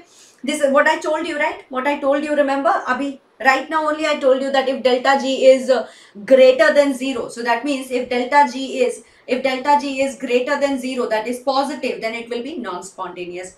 Delta G is equal to 0, E cell will be 0. That means that the reaction is in equilibrium. If delta G is less than 0, that is negative, then the E cell will be positive and it will be a spontaneous. So everything is tabulated here, and this is the formula that you have to remember. This is the formula that you have to remember. Baki everything you know. What is Faraday's constant? What is delta G? Delta G is the Gibbs energy of the reaction. E is the EMF of the cell. Yes, NF is, where is N? N is the number of electrons taking part. F is Faraday's constant. So basically you know all these things, right? Basically you know all these things. Now, time for a question. Shall we do a question, guys? Yeah, let's do a question. Let's solve a question. Otherwise, how will we understand what is going on in our life, isn't it? Chal. So the question is for the reduction of silver ions. Okay, the question is for the reduction of silver ions with copper metal. The standard cell potential was found to be plus 0.46 volt at 25 degrees Celsius. The value of standard Gibbs energy G will be, if F is given to you as 96,500. See, I told you, for the sake of calculation you do that. Okay, so what is our yes, okay, so how are we going to solve it? We are going to solve it as Cu, okay, copper metal, Cu plus 2 Ag plus, right, Cu plus 2 Ag plus silver ions will give us, yes, will give us Cu2 plus Ag, correct? Yes. All right, so we can clearly see that here N is equal to 2, N is equal to 2 because 2 plus, yes, number of electrons, N is equal to 2. And we know that the formula is delta G is equal to minus NFE cell, right? Minus NFE cell, correct? And G is the standard Gibbs energy and E is given to you, right? E is given to you, E is equal to plus 0.46 volt, that is given to you. Check it out, everybody. Yes. All right. So what I have to do is my delta G is equal to, delta G will be equal to minus 2 multiplied with 96500 multiplied with E cell is 0.46. Please calculate this and tell me what is the answer. I think the answer should be option A. Yes, the answer is option A, everybody. It will come up to minus 89.0 kilojoule. But however, what I want you to do is please solve it on your own and see if this is the answer that you're getting. But I think that this is the answer you should be getting. Okay, this is the answer that you should be getting. Cool, everybody? Yes. Now what are we going to do is, whoa, with this, all of this solid part is done. Now we have to go to conductance of electrolytic solution, and we are going to get introduced to some very famous law, that is like molar conductivity. We're going to talk about Kohlrausch law and all of that. So ready, steady, let's go, guys. All right, starting with conductance of electrolytic solution. But before we start with that, or before even we understand all of this, tell me something. What does conductance means? I'm pretty sure that all of you will be able to tell me that conductance basically means the ability to conduct, isn't it? Yes. What does it mean? It means that the ability to conduct, like maybe there is a material, there is a substance, it can be anything, it can be a metal, it can be an ion, it can be a solution, anything, but the ability to conduct is your conductance, correct? Yes. So now when you are talking about electrolytic solution, basically we are going to talk about a solution in which there are electrolytes present, right? And we are going to measure the conductance of that solution. But before we measure conductance, do you know what is opposite of conductance? I'm pretty sure that you all know. It is what? Resistance. Correct, my dear students? Yes. What are we going to talk about? We are going to talk about resistance. Yes. Resistance is the opposite of conductance, correct? So now when we talk about resistance, what do we understand? Resistance is basically the measuring of, yes, the measure of opposition to current flow. Yes, measure of the opposition to current flow in an electrical circuit. That means that in an electrical circuit, the current wants to flow this way, but there is an opposition. There is something that is trying to stop it, and that is called as your resistance, right? Yes. Yes, what do we say? What do we say? It is the opposition, yes, opposition to current flow, opposition to current flow in a circuit measurement. Yes, that is your resistance, correct everybody? Yes, how do we represent it? Let me write that down also. I hope that you all are able to see it, right? Yes. Okay, let me just move this side so that you all are able to see it. I'm still not used to this whole board, but yeah, I'm trying. So how do we represent it? Representation is done by, obviously, representation by capital R, okay? All right, how is it measured? It is measured in ohm, okay? Ohm, that is, this is the symbol of ohm, all right? And what is the formula? The formula, my dear student, is R is equal to rho L by A, okay? R is equal to rho L by A. What is rho? Rho, my dear students, is called as the resistivity or the specific resistance. What is it? It is called as resistivity, or you can also call it as specific resistance, okay? All right, yes, till this much is everything clear? Till this much is everything clear? All right, yes. Now what is L? L is obviously the length of the wire. A is the cross-sectional area of the wire. Normally when we are trying to measure it in a metallic wire, that's when we talk about L and A, right? However, in here it is going to change. Just wait up. In here it is going to change a little bit. So if you have understood resistance now, can you also understand conductance? Because obviously resistance is just the opposite of conductance, isn't it? Yes, it is just the inverse of resistance. So let's talk about now conductance here. Okay, let's talk about conductance. Conductance is inverse of resistance. Conductance is inverse of resistance, okay? Very easily we can say that, right? I mean, we are talking a little bit about physics here, so check it out. Conductance is inverse of resistance, everybody. All right, guys? Yes, cool hai? All right, how do we represent it? Now this time we are representation by, check it out, by the letter G, okay? Capital G, resistance by capital G, okay? Now here the unit can be mho, MHO, which is basically nothing but ohm inverse, or we also like to measure it in Siemens, okay? Siemens, whatever you want to say, Siemens, okay? SIEMENS, Siemens, capital S basically, okay? All right, yes, so you can also write it like this, ohm to the power inverse, that is mho. It is also pronounced as mo sometimes. Yeah, this is weird, right? Mo, but yeah, that's how we pronounce it. So that means that now conductivity, or this capital G, conductance that we were talking about, what is the formula going to be?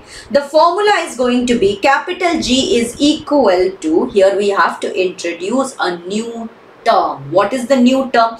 Basically I can write it as 1 by rho A divided by L. I told you, right? It is inverse of resistance. See, it is written here that it is inverse of resistance. Now this whole term 1 by rho, I can write it as kappa. I'm introducing a new term here, kappa A divided by L, and this becomes this kappa becomes what? This kappa becomes my conductivity, okay? This becomes my conductivity. Just like how in this case you have read that this was the rho was resistivity, like that in here you have conductivity, which is your kappa. Kappa is a Greek letter word, by the way. Don't say that it is K. It is not K, it is kappa. All right, now based on this, based on how the substances conduct, how the substances resist, we have different classification of substances, right? We have conductors, we have insulators, we have semiconductors, and these are the things that we have learnt in our junior grades. Conductors are those who have very large conductivity, as in they can conduct, right? Yes, examples are metals, examples are alloys, right? These are all our conductors. Then we have insulators that do not conduct. For example, plastic, wood, glass, these do not conduct. That means that they have a high resistivity, okay? They have high resistivity, they do not conduct. And then we have semiconductors, which you can obviously, common sense, it has kicked in right now, and we know that the conductivity is between the insulators and conductors. It's not very high conductivity, it's not very high resistivity either. It falls somewhere in the between, right? Yes, and then in our lower grades, we have also studied about metallic conductors, if you remember. Correct, everybody? We have read about metallic conductors, isn't it? What are metallic conductors? Metallic conductors obviously are metals, but choose. Yes, metallic conductors are metals, right? In metallic conductors, or let's just say metals, in metals, who are the conductors? Who are these people who are conducting? Of course, the valence electrons. The electrons in the last shell, they are free because the nucleus is not able to catch hold of them very easily. So they are free and they keep running, right? And they are the ones who play the key role in metallic conductors. Correct? Yes. Now, what does it depend on? The metallic conductor does not only depend on the valence electrons, but it also depends on the nature and the structure of the metal, right? Yes, what is the nature of the metal? Which they obviously, even in metals, there are ones that are very good conductors and there are those ones which are slightly little less conductors, correct? All the metals do not have similar type of conductance, right? Yes, of course, it depends on number of valence electrons per atom that is present, and one very important thing is that it depends on temperature. As you increase the temperatures, metallic conductance, yes, the conductance of a metal, it actually decreases. Do you know why? Because, okay, let's understand that in a let's say that we take a block of a metal, okay? We take a block of a metal. In the block of a metal, I know that there are atoms. Now, at this point, when the metal is conducting, it's the electrons that have a random movement, or they are moving and they are conducting. The atoms are ideally not moving, or even if they are moving, they move at their own position, right? They usually vibrate. We know that in a solid, they have vibratory motion, correct? Yes. Now, when you increase the temperature, what is happening? Try to understand here. When you increase the temperature, my dear student, now the atoms have also gathered some amount of energy, and now they want to move very rapidly and they want to move in a random motion. When they do that, the conductance decreases because now the electrons don't know how to move. Now, the atoms, they do not know themselves how to move. So, all of these has changed. Then we come to ionic solution we have to talk about, right? So I am reaching there. This is the storytelling part.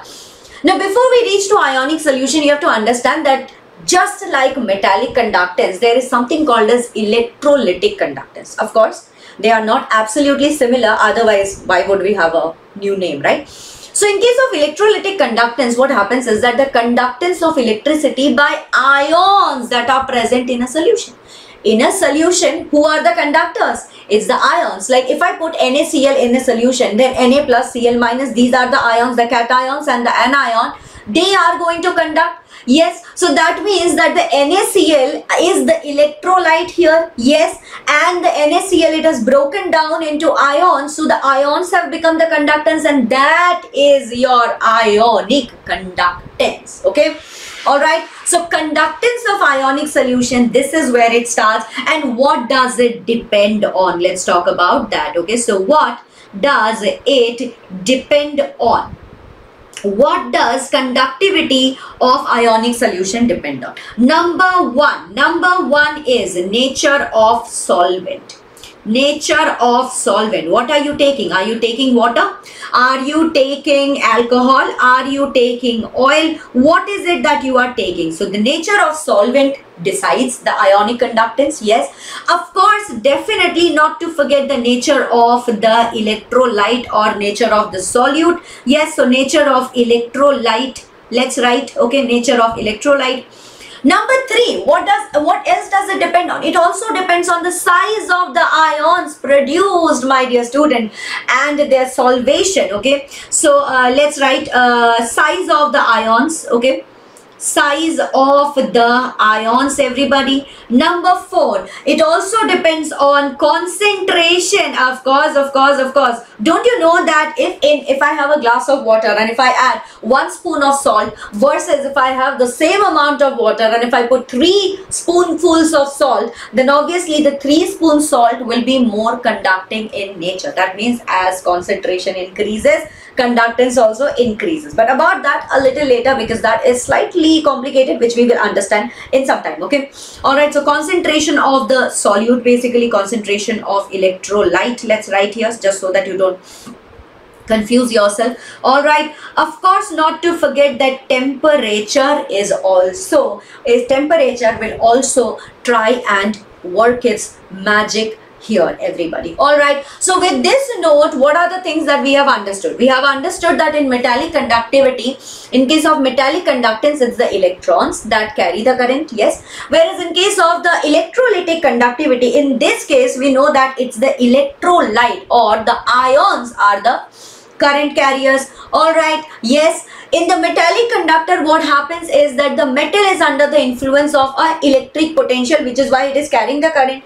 In this case, it is the electrolytes that are under the influence of a potential difference, and that is why they are carrying the current. Okay, metallic conductivity, what happens is as temperature increases, conductivity decreases, whereas in this case, if the temperature increases, then conductivity also increases. Okay, conductivity also increases. Now, do you think that this ionic solution is also going to have absolutely similar conductance like the metal? No. In this case, we are going to expect, what do we expect? We expect low conductivity. Okay, what do we expect? We expect here low conductivity. It is not going to be as conducting as a metal. Okay, it is not going to be as conducting as a metal. All right, yes. Now in this case, when we try to measure the conductance of ionic solution, do you think that it is as simple, as easy as just connecting the solution to the electric circuit? No, no. We do face some challenges. Okay, we do face some challenges here. And what are the challenges? We cannot use direct current here. That means we cannot just connect it to a battery. Why? Because the moment we connect it to a battery, the moment we connect it to a DC, what happens is the composition of the solution will change, because you know that in the batteries, in the DC current, the batteries have some chemical. Those chemicals, the moment they start to flow, what will happen? The composition of the solution will change. So we cannot do that. So what do we have to do here? Here we will have to use, okay, here we will have to use alternating current. That is AC source you will have to use. Okay, what do we have to use? You have to use AC source. And are you just going to take the solution and put it in the circuit? No. Here you have to use a specifically designed. These are all of these are completely and absolutely there in your NCERT. Once you are done with the chapter, then please go back and read it. Otherwise, if you have already read it, well and good. But if you haven't, then don't try to read it now, because many things might be a little confusing for you. So just listen here, okay? Alright, so what are we going to do? We're going to use a specially designed or specifically designed, I'm writing, okay? Specifically designed vessel. Yes, specifically designed vessel called what? What do you think? What do you think? Conductivity cell, bachos. What do we call it? We call it to be conductivity cell. Now you are going to ask me, ma'am, how does this cell look like? Oh, okay. How does this cell look like? Let's draw it here, okay? Let's draw it here. Drawing might take me a little time, bachos, so please don't mind me. Okay, please don't mind me here. It's somewhat like this, somewhat like yeah, somewhat like this only, right? Also, my drawing is not that very good, so please just bear with my drawing, yeah. Okay, all right. This kind of looks like crab now, but I promise it's not crab.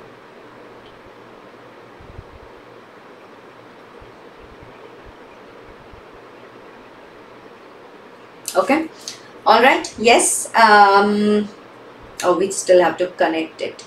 We still have to connect it like this. Yeah. Are you all able to see it? Yeah. Yeah, you can see it. Okay. So this is our conducting wire. This is our conducting wire. Okay. This is the conductivity cell here. Now in this, what is happening is these two rods that you see, yes, these two electrodes that you see, they are basically platinized electrodes. platinized electrodes. What did I say? They are your platinized electrodes. Okay, both of them. All right. And here in between these two parts, you have a length of L. Okay. And in this you will have water filled. In this there will be water, or basically the solution will be here. Okay, the solution will be here. All right. Yes, everybody. Now these two platinized electrodes, right? These two electrodes, they are coated with platinum, so we call it as platinized electrode. All right. Now the electrodes, these two electrodes that you have, just between these two you will have the solution. The solution will be confined between these two electrodes. Okay, so if I have these two electrodes, then the solution is right between these two. Okay, all right. Yes. Now tell me something. Now does it look like a cylindrical shape something? It does look like, yes. Now that we have something like cylindrical shape, so can I once again say that my resistance is equal to rho L divided by A, where L is this length between the two electrodes and A is the cross-sectional area. Yes, A is the cross-sectional area, right? Now if I have to write this in terms of conductivity, I have just written it in the form of resistance. If I want to write this in the form of conductivity, then what am I going to do? You know the answer. You know the answer. Yes. Are we not going to write it as R is equal to 1 divided by kappa L by A, which is nothing but L divided by kappa multiplied with A. Can I write it like this? Yes. And now what happens here is, please have a look, everybody, please have a look. This L by A term is there, right? This L by A term, it is constant for a conductivity cell. For a particular conductivity cell, the L and the A, you are not going to change it. Hence, we like to call it as cell constant. Okay, what do we call it? We call it as cell constant. Okay, all right, we call it as cell constant. Now we have to understand the variation of, now we have to understand another term, which is basically the variation of conductivity and molar conductivity, and we will also understand molar conductivity in some time. But the point is that why did we have to introduce this molar conductivity? Why was it that only conductivity was not enough? That's because when we started measuring conductivity, we came across some challenges. What were the challenges? The challenges were the fact that the conductivity of solutions of different electrolytes in absolutely the same solvent. You take the same solvent, you take same solvent as water, but when you try to measure it with different electrolytes at a given temperature, you will see differences. What were the differences? The charge and the size of the ions in which they dissolve, in which they dissociate, that was different. Concentration of ions were different. The ease with which the ions move under the potential gradient, that was different. Yes, and because of these challenges, what did I say? I said 3 challenges, everybody. The 3 challenges are the conductivity of solutions. Yes, the conductivity of solutions. Even if you take same solvent, let's just say that we have taken same solvent, water. But what I have done is I have taken different electrolyte, KCl, NaCl, MgSO4, right? Same temperature I have taken, but we could see that the charge and the size of the ions in which they dissociate, that was different. The concentration of ions, that was different. The ease with which the ions move under a potential difference, that was also different. Yes, and that means that we needed a new, we needed a new term which could make our life easier, because in chemistry or even in any of the sciences, we don't want random things. We always like things that are streamlined for us, that are standard process for us, isn't it? Yes, everybody. That is why we brought this new term called as molar conductivity. Why? Just so that we can make this whole conductivity can be a little more effective. Okay, all right. So what did I say? To make, you probably are not able to see, to make conductivity more effective,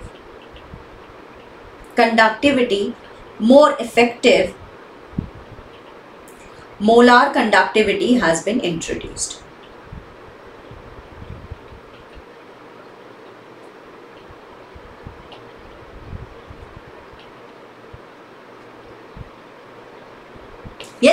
All right, and what are the three things that I say? Please write it down if you want. You can write it down. Concentration of ions were different. The charge and the size of the ions in which they dissociate, that was different, and the ease with which they were moving under a potential potential gradient, that was also different. Okay. All right. So coming back to the formula that we have just studied some time back, which was R is equal to rho L divided by A.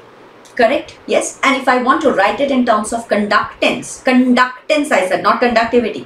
Be very careful. By the way, here what was happening is that now we have figured out, right, that now we have the whole term, right, L divided by kappa by A, right? And you remember that in physics you have read about Wheatstone bridge. In Wheatstone bridge, what will you do? You will take two known resistance, then there will be a third resistance, and there will be this fourth one which is unknown absolutely. So you can calculate with the help of the Wheatstone, you can calculate the resistance of this as well. Okay, you can do that. So that part you can just read it from NCERT. This is very easy peasy. I don't think much explanation is needed here, but you can just go ahead and read it from NCERT. Okay, so now coming back to this, we know that R is equal to rho L by A. But if I want to introduce a new term here, which is my conductance, I will write it as 1 by capital G, which was my conductance. Do you remember here? Do you remember here? Yes. See, representation by R for resistance, representation of conductance is given by capital G, right? Yes. So I'm writing it as 1 by G. What is G? G is my conductance. Just some time back only we have read it, but yeah, still writing it. 1 by G is your conductance. G is your conductance. So how do I write it for G? I can write it as 1 by kappa L divided by A. I can write it like this, and I know that L by A is my cell constant, right? Now coming to conductivity, what if I want to write it in terms of conductivity? If I want to write it in terms of conductivity, which is nothing but my kappa. So my kappa will be equal to L divided by R will go here and kappa will go here. So L divided by R by A, right? Which is nothing but 1 by R multiplied with L by A, and L by A is my cell constant. So what can I write? I can write it as cell constant divided by resistance. That will give you the conductivity, that is kappa. Now let's try to make this conductivity a little more effective, and let's talk about here molar conductivity. So changing the color. Yes, what is molar conductivity? Molar conductivity is, why is it more effective? Let's talk about that. Okay, so we are going to talk about molar conductivity now. And what is a molar conductivity? Let's understand that, everybody. Okay, what is molar conductivity? Writing it down here, conductivity for 1 molar solution. What is molar conductivity? Conductivity for 1 molar solution. Okay, for 1 molar solution, that is, what are we talking in terms of concentration? Yes, for 1 molar solution, conductivity for 1 molar solution is your molar conductivity. How do we write, or how do we denote molar conductivity? We write it as lambda m. Guys, this is lambda, but like I said in yesterday's problem solving class as well, lambda m is basically, this is your capital letter, this is your capital letter lambda. Okay, this is your capital letter lambda. So lambda m is your molar conductivity, which is nothing but your conductivity, that is kappa. Okay, which is nothing but your conductivity kappa. See, look at the definition, conductivity for 1 molar solution. So kappa divided by C. What is C? C is per unit concentration. Per unit concentration is your C. All right, now just going to write down the units as well. Please be very careful of the unit. What is kappa's unit? Kappa's unit is Siemens meter to the power -1. Yes, what is C? C here is mole to the power, mole meter per cube. Okay, mole meter per cube. So if at all in the exam they try to mix and match 2 chapters, that is some basic concepts of chemistry or solutions and electrochemistry, then let me tell you that if they give you molarity and you have to figure it out, yes, then what do? You multiply, you have to just do this, that molarity multiplied with 1000 L meter cube. This will give you the solution. Okay, this will give you the solution. Understood, everybody? We will be doing some questions, but wait up. Yes, wait up. Now let's understand the variation of conductivity and molar conductivity. Okay, I was supposed to write here variation of conductivity and molar conductivity, but I filled it out with something else. Okay, I filled it out with something else. So what I'm going to do is just removing this when I give you the PDF, so that you don't get confused here. Just so that you don't get confused here. All right. Yes. So this is basically your molar conductivity. Just a second, guys.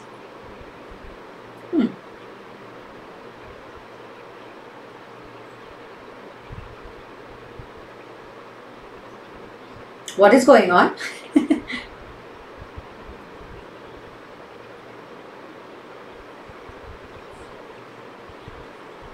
Okay.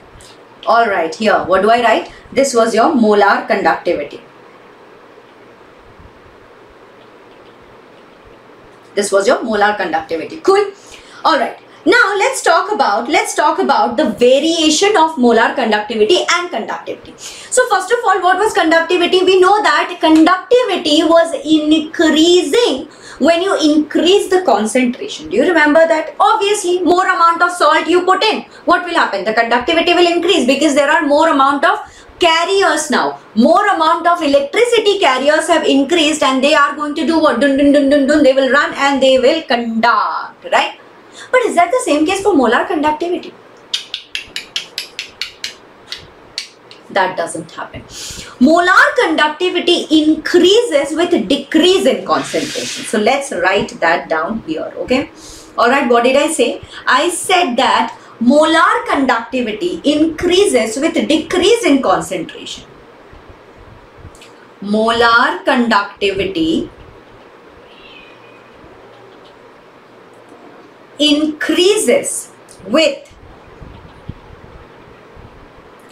decrease in concentration. But what you have to be very careful is, but conductivity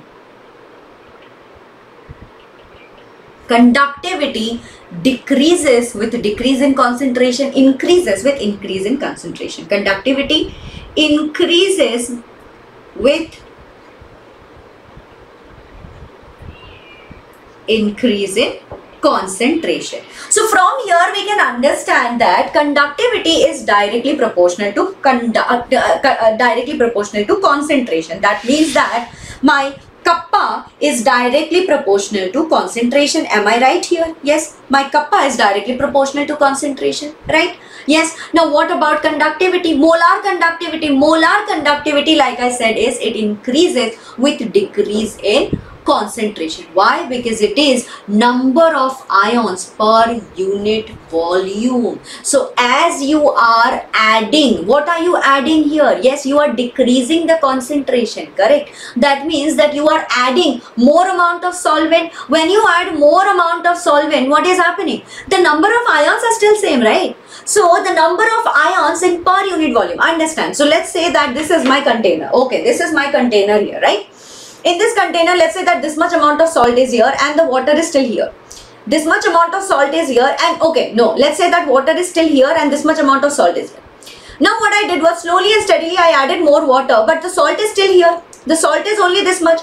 Now I have added more water, so amount of salt per unit volume, that has decreased.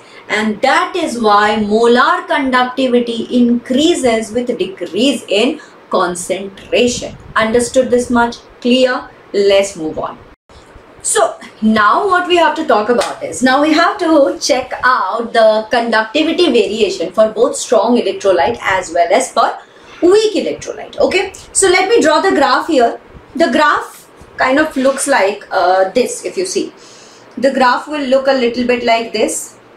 I mean, obviously these are just the axes here. This is your C and this will be your kappa. Okay, all right. So what is this? This is your electrolytic conductivity, all right, and this is your kappa.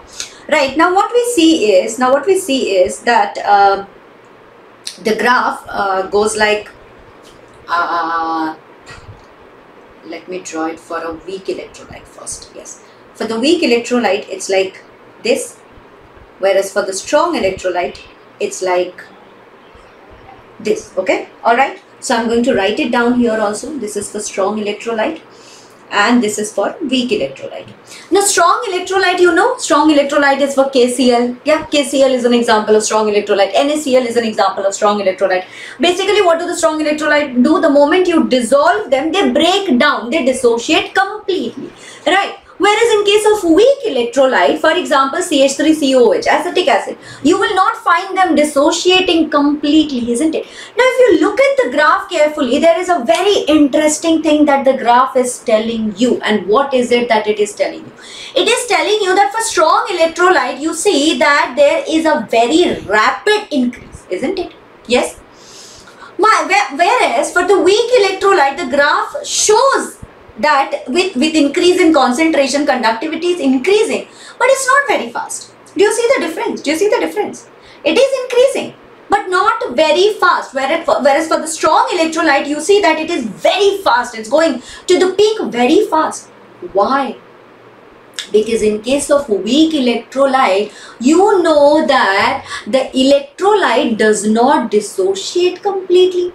And now when you are diluting it, when you are adding more solvent, dissociation starts to happen. Yes, dissociation is still happening more and more. So the number of ions that is per unit volume, it increases a little bit. Yes, not per unit volume, sorry.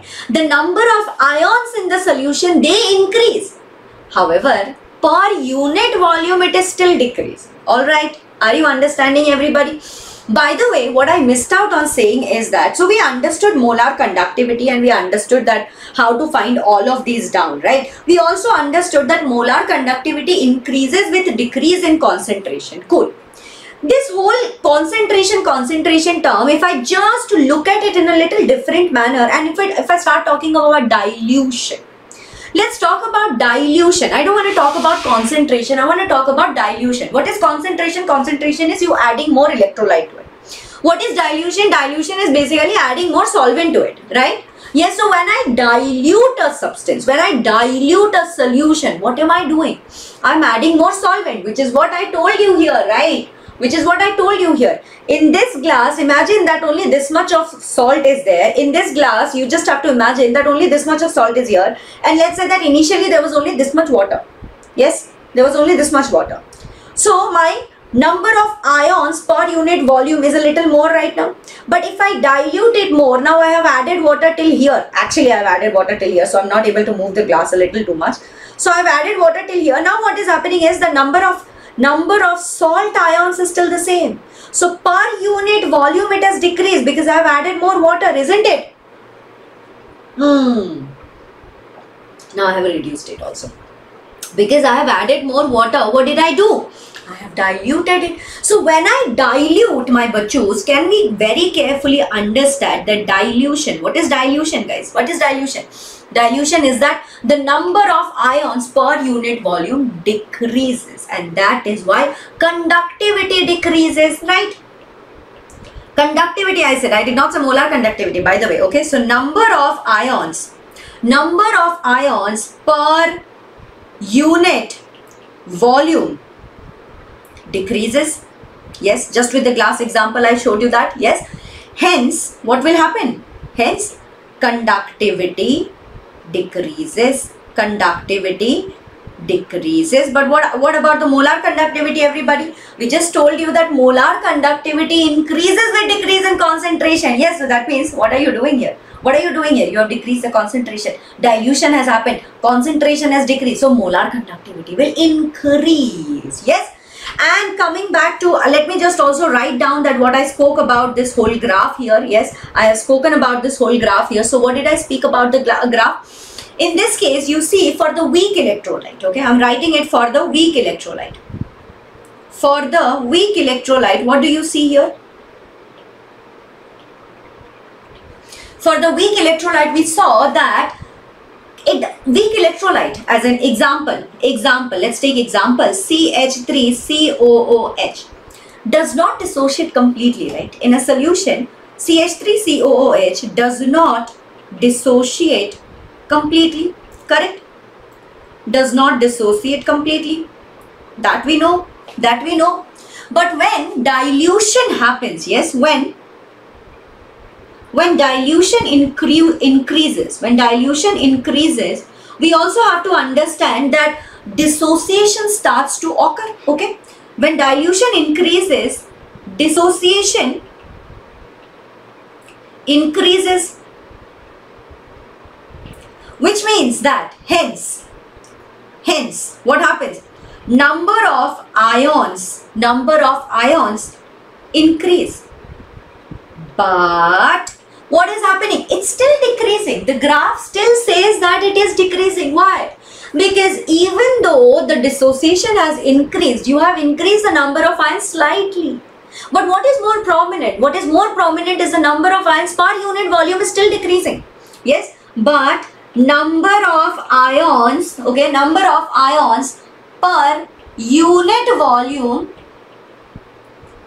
still decreases. And that is why we see that in case of weak electrolyte as well as strong electrolyte, you get to see that yes, the graph is still decreasing. Are you understanding, everybody? Is this much clear? All right.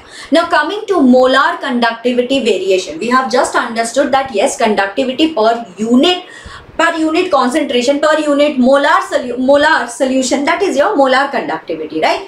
And molar conductivity increases with decrease in concentration. That is also something that we have spoken about, right? What did I say? We already spoke about it. So I'm going to draw it here because I don't have any more space. Molar conductivity increases with decrease in concentration. That I have written it here, right? This I have written it here. See this part. Molar conductivity increases with decrease in concentration. Great. What is molar conductivity? How do we write it? We write it as lambda m is equal to K kappa divided by C. What is C? C is basically from your solutions chapter or from the chapter of basic concept of chemistry. You know that what is C? C is basically, it can be written as number of moles divided by volume. Correct? We can write it like this. Yes. So for 1 molar solution,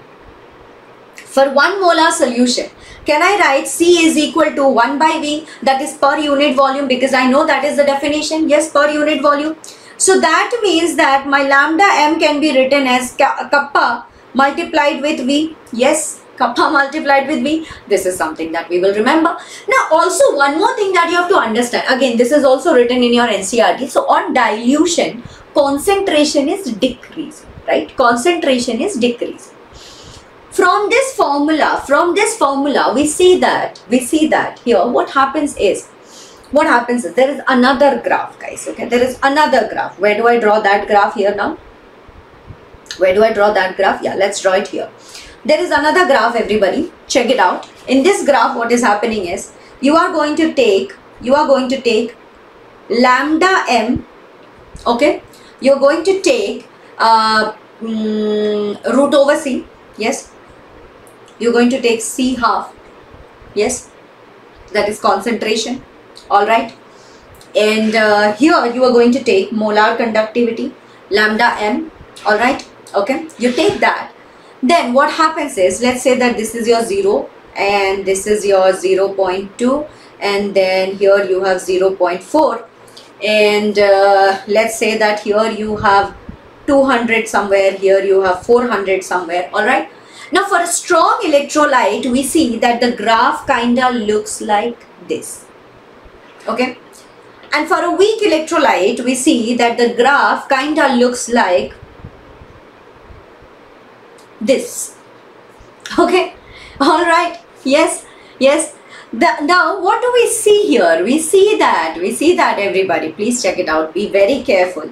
Dilution increases. Here we see that the moment dilution increases, yes, lambda m also increases, and very fast the lambda m increases. Yes, that is what you can see. Yes, dilution is increases, lambda m increase like whoop, like this.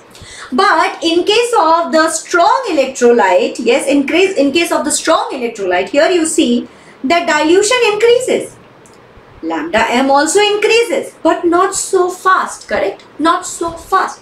And this is a strong electrolyte, for example KCl, whereas the green line is for a weak electrolyte, let's say CH3COOH. So the question is, what is happening here? What is happening here? What is actually happening here? So from here we see that, now please understand this, that here there is molar conductivity is dependent on, do you see that it is dependent on K? That is your kappa. It is dependent on conductivity. Now, it is also dependent on volume. And what are we doing more? We are adding more volume. We are adding more solvent. And the volume is something that is the deciding factor, that is more prominent, because we are increasing more volume. So, we see that as the volume increases, molar conductivity also increases. Are we understanding, everybody? Are we understanding? And right now, this graph that I spoke about, okay, this graph that I spoke about, everybody, please check it out here for some more time here. I'm gonna make some space with these blocks. Everything will look like a rough page, but you can write the notes very properly, okay? You can write the notes very properly, but please just check it out here, okay? Now, this graph that we see, this graph is actually based on an equation, okay? What is that equation? The equation, my dear student, is lambda m is equal to Em naught minus AC half. And if you look very carefully, obviously this graph is basically what? Y is equal to mx plus c. It looks like that, which is basically the equation of a straight line, and that is exactly what we see for the strong electrolyte, isn't it? So what is our C? Our C is equal to Em naught, yes. And what is M? M is equal to minus A, okay? M is equal to minus A, which is why there is a negative slope, which is why this is a negative slope, isn't it? A is your negative slope, that's why you will get to see it. And by the way, this A, what is this A actually? This A is actually a constant for depending on the type of electrolyte. Yes, this A depends on the type of electrolyte and it is a constant. For example, if I take KCl, KCl will get divided into K plus Cl minus. This type of electrolyte is called as 1,1 type. Then I have MgCl2. MgCl2 will get divided into Mg2 plus Cl minus. So this is called as 2,1 type. Then you have, let's say, MgSO4. That will get divided into Mg2 plus SO4 2 minus. So this is called as 2,2 type. So all of these 1,1 type will have exactly same value of A. All of these 2,1 type will have exactly the same value of A. All of these 2,2 type, they will have exactly the same value of A.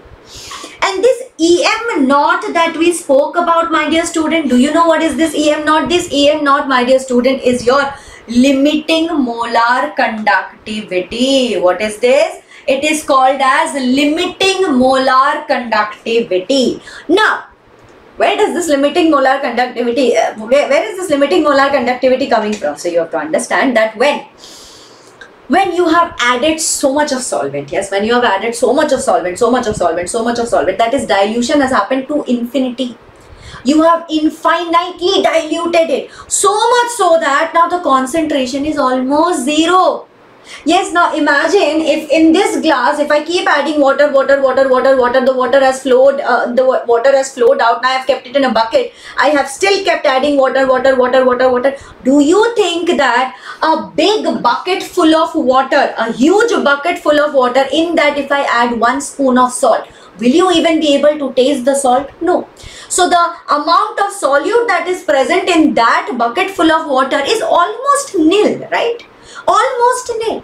So at infinite dilution, when your concentration is almost zero, that is when your molar conductivity is equal to limiting molar conductivity. And now we come to this very famous law called as Kohlraasch law. So this guy, Kohlraasch, what he did, you know, he kept observing this Em naught. He kept observing this limiting molar conductivity for many strong electrolytes. He kept observing them, okay.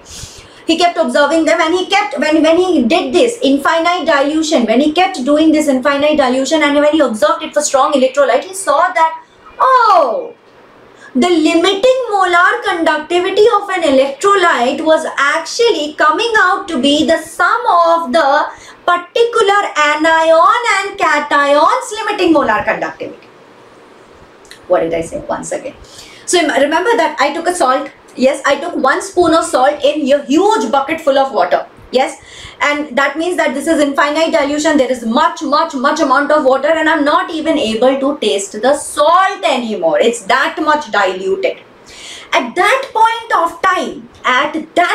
of time, do you know how are they contributing to the limiting molar conductivity? So you have to imagine that the Na plus and the Cl minus now are very far away. In that bucket full of water, I have diluted it so much that the Na plus ions, if they are at the bottom, the Cl minus is somewhere at the top, they have really huge, distance between them. And at that point of time, they are like, okay, the positive ion is not there. Okay, the negative ion is not there. Let's just do our own work. And they start contributing by themselves. Okay, they start independently contributing. Okay, they start independently contributing, and that is when at infinite dilution, what is happening? The limiting molar conductivity is equal to the sum of the individual contribution of the anion and the cation, and that is exactly what is written. Now read the statement. The statement says that the equivalent conductivity of an electrolyte at infinite dilution is the sum of the ionic conductances of the cation and the anion given by the electrolyte at infinite dilution. So basically, for example, if I take, let's say, NaCl, forget about all of these AX, BY type of solution. You might not even understand. Just take, for example, NaCl. I'm taking the example of NaCl, my dear student. Okay, if I take NaCl, what will happen here?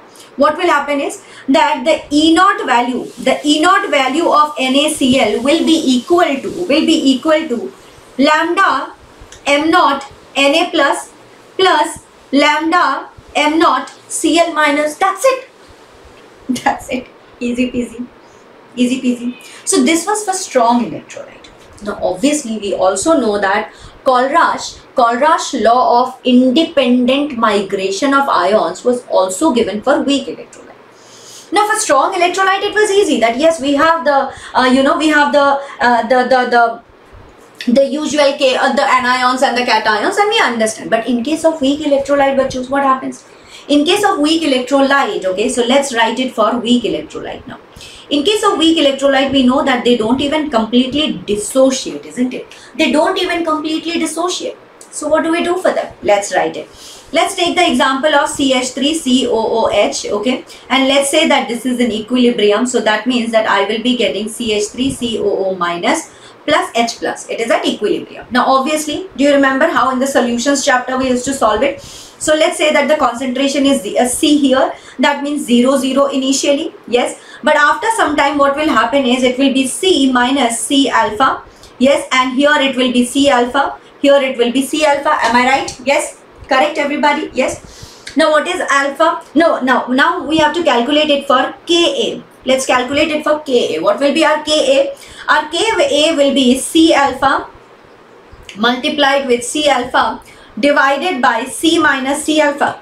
Sorry, I hope you remember it, which is basically nothing but C square alpha square divided by C 1 minus alpha, correct? Which is nothing but this C and this C will get cancelled. So it will be C alpha square divided by 1 minus alpha. And what is alpha? Alpha is basically your degree of, remember, you all remember, what is it? Degree of dissociation. Yes, this is your degree of dissociation. If you don't remember, please take a look at the solutions chapter. I hope that you will be able to understand. Okay, alright. Now from here, obviously from here, are we done? No, we are not done yet. Okay, we are not done yet. Alpha is degree of dissociation. So how do we calculate alpha? Alpha will be equal to lambda m divided by lambda m naught. Yes, same thing. Can I put it for this K alpha? Sorry, not K alpha. Let's put it in this equation. Let's put it in this equation. Yes, Ka. What will I get Ka for? Ka will be C multiplied with this. Multiplied with lambda m divided by lambda m naught square. Yes. Divided by 1 minus lambda m divided by lambda m naught. Yes. Lambda m naught. Correct. Now if you solve this a little bit more, what you will get is, you will be getting everybody, what will you be getting? Just solve it a little bit more. Just make it simplify. Simplify it, you will be getting C lambda m square. Yes. C lambda m square divided by, you will be getting here lambda m naught minus lambda m. This will be your final equation. Okay, this will be your final equation. So basically, what are the applications of Kohlraasch law? From here you can find out what is degree of association alpha. You can also find out K alpha. You can also find out lambda m naught. Yes, you can also find out KSP. All of that you can calculate. Okay, all of this you can calculate. All right, everybody. Yes, guys. Yes, cool. Now we come to the second bit of the chapter, the second half of the chapter, which I think we will be able to solve it very easily, because this is not too tough. The tough part of it is already done, guys. Okay, the tough part of it is already done. So let's start with electrolytic cell. Come on. Now, do you remember that this was the case of non-spontaneous reaction? Yes, where the chemical reaction was actually not happening by itself. Yes, and that means that you had to put on some external energy for the reaction to happen, isn't it? So this is your electrolytic cell, and in this case, what did we study? We have studied that external source of voltage is required to bring about a chemical reaction. So let's write that down here. What is required here? External source of voltage. External source of voltage is used to bring about a chemical reaction in this case. Okay, yes, it is used to bring about a chemical reaction in this case. And we already know that, do you remember that delta G is greater than 0 here? That means that delta G is positive. And if you remember that the formula was delta G is equal to minus NF E cell. So that means that if delta G is positive, then E cell has to be negative, everybody. Do you remember this? Yes, do you remember this? Very good, very good, very good, everybody. All right, amazing. So that means that we are going to use some non-spontaneous reactions here. Yes, and in this case we have to study about electrolysis. Now let's talk about this word electrolysis. What does this word mean? Electrolysis. Electrolysis means, everybody, electro means using electricity, and lysis means disintegration of a compound. Okay, lysis means disintegration of a compound. Okay, all right. So basically what you're going to do is you are going to use electricity to break a compound. All right, let's do it. All right, let's do it, everybody. So let's draw a diagram here. Okay, let's draw a diagram here. What is our diagram going to be? Let's take one container this time. You remember, all this time we had two different containers, but this time let's take only one container. Okay, in this one container, what are we going to do is we are going to use the same kind of electrodes, that is on both the sides. Let's take Cu plate, that is copper plate. Okay, both the sides is going to be Cu plate. Also make note, the solution is also going to be same. Remember, in the previous one we had taken ZnSO4, dipped ZnSO4. In ZnSO4 solution, zinc rod was dipped, and you remember that in copper sulfate solution, copper was dipped, right? But this time we are not doing that. This time we are only going to add one electrolyte. I mean, same solution, both the electrodes will be dropped in, and this time we will be having CuSO4 solution. Okay, all right, we will be having CuSO4 solution. Cool.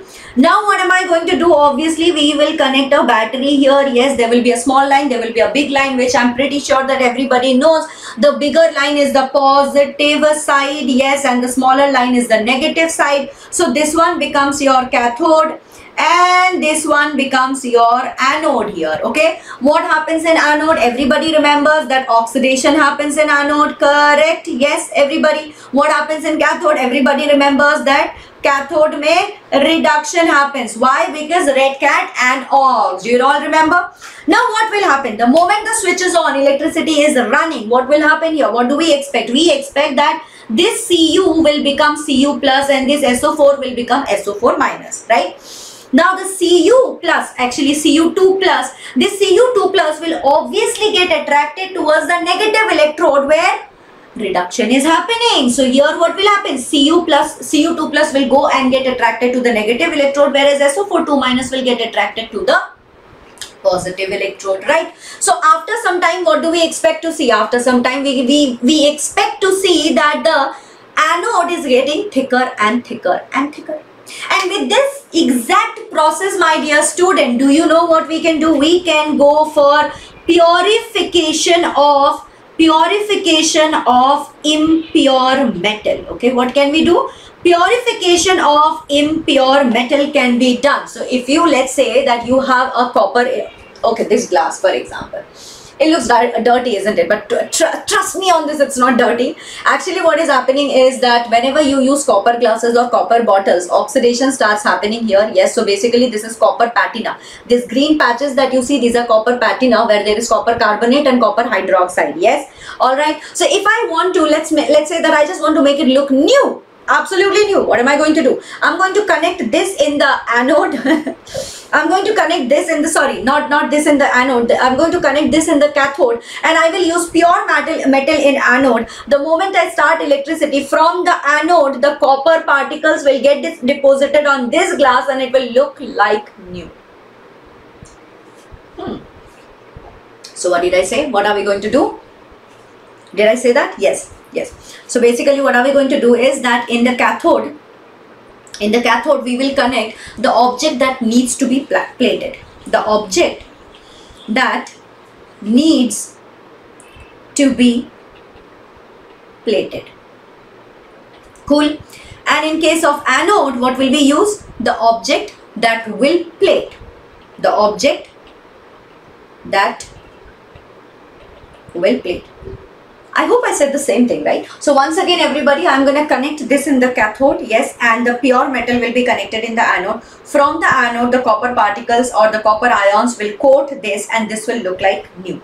This will be connected in the cathode, everybody, okay? This will be connected in the cathode. So we have understood what is electrolysis, because this is the topic that we have studied in our younger classes, right? In our class 8th or 9th standard, we have studied about electrolysis. But the point is that while I was doing this experiment, while I was coating this copper glass with copper and trying to make it look new, how am I supposed to quantify? How do I know that how much copper ions or how much copper actually came and sat on this copper glass? How do I quantify? How do I quantify? For that, we will be introducing ourselves to, yes, Michael Faraday. Michael Faraday did some experiments and then he tried to quantify. So we will read about that. But before that, everybody just read some of these sentences, for electrolysis. These are some of the basically, some properties and some important points of electrolysis. So we know that electrolysis is basically the process of oxidation and reduction due to current in the electrolytic solution. The cell used for this process is called as an electrolytic cell.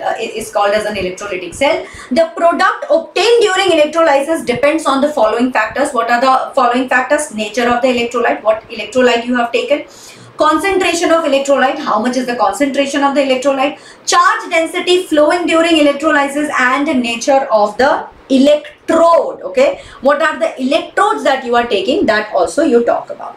Now coming to Faraday's first law. Before that, let me write down here that we wanted to quantify electrolysis. Yes, I mean, yes, see, these are all very qualitative terms that, yeah, from impure metal I will get a pure metal and all of that. I understand.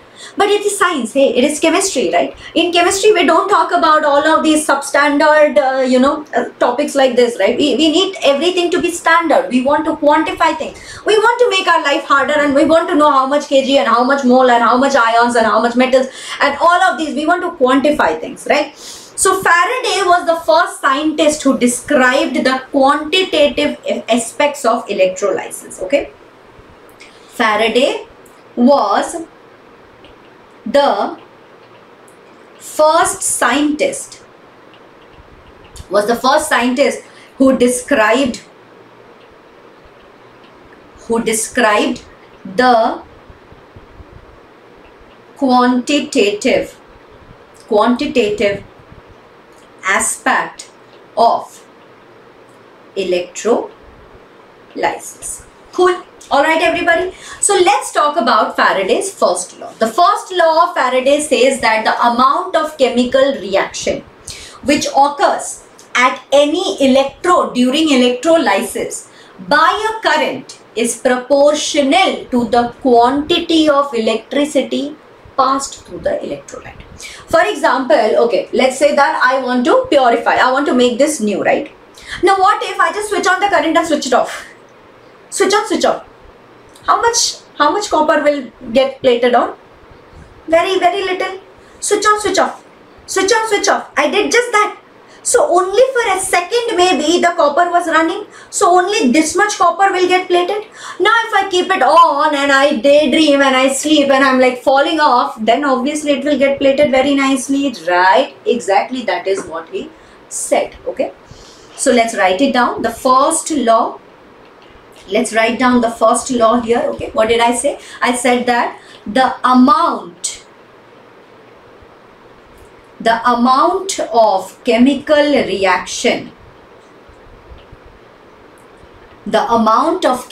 reaction, which occurs at any what did I say? Any electrode, which occurs at any electrode during electrolysis.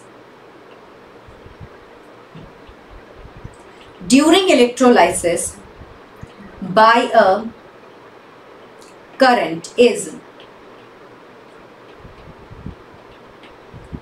proportional to the quantity of electricity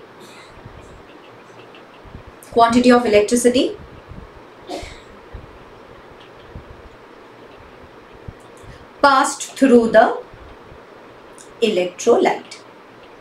Great. Now what is this? This is definition or this is in words. But tell me something. Are we going to use in words? No. Of course we need a formula. What is formula? The formula everybody is W is directly proportional to Q. What is Q? Q is basically nothing but the charge. Okay. Alright. Q is nothing but charge.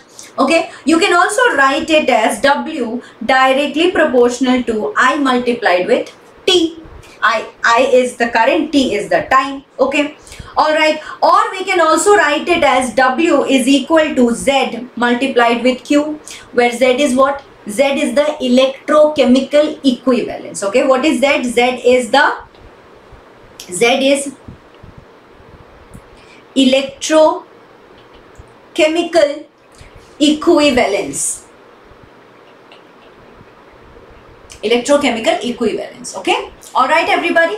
Yes, and this W will be basically the amount of any metal that is deposited. Okay, amount of any metal that is deposited. All right, everybody. Yes, understood. Now what is Faraday's second law, everybody? Let's talk about that also. Faraday's second law was that, okay, now imagine that there are different substances that are liberated by the same quantity of electricity. So let's say that in one of the electrode there is silver, in one of the electrode there is copper. How will you do this? And both of them are connected to the same battery. Now what do you do? And for that matter, he introduced the second law. The second law suggests that, everybody, please take a look at it. The second law says that the amount of the amount of different substances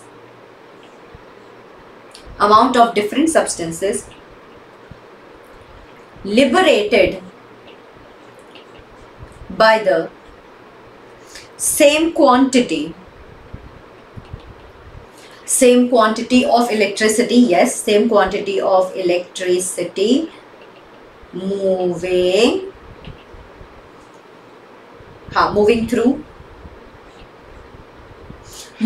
the electrolytic solution, moving through the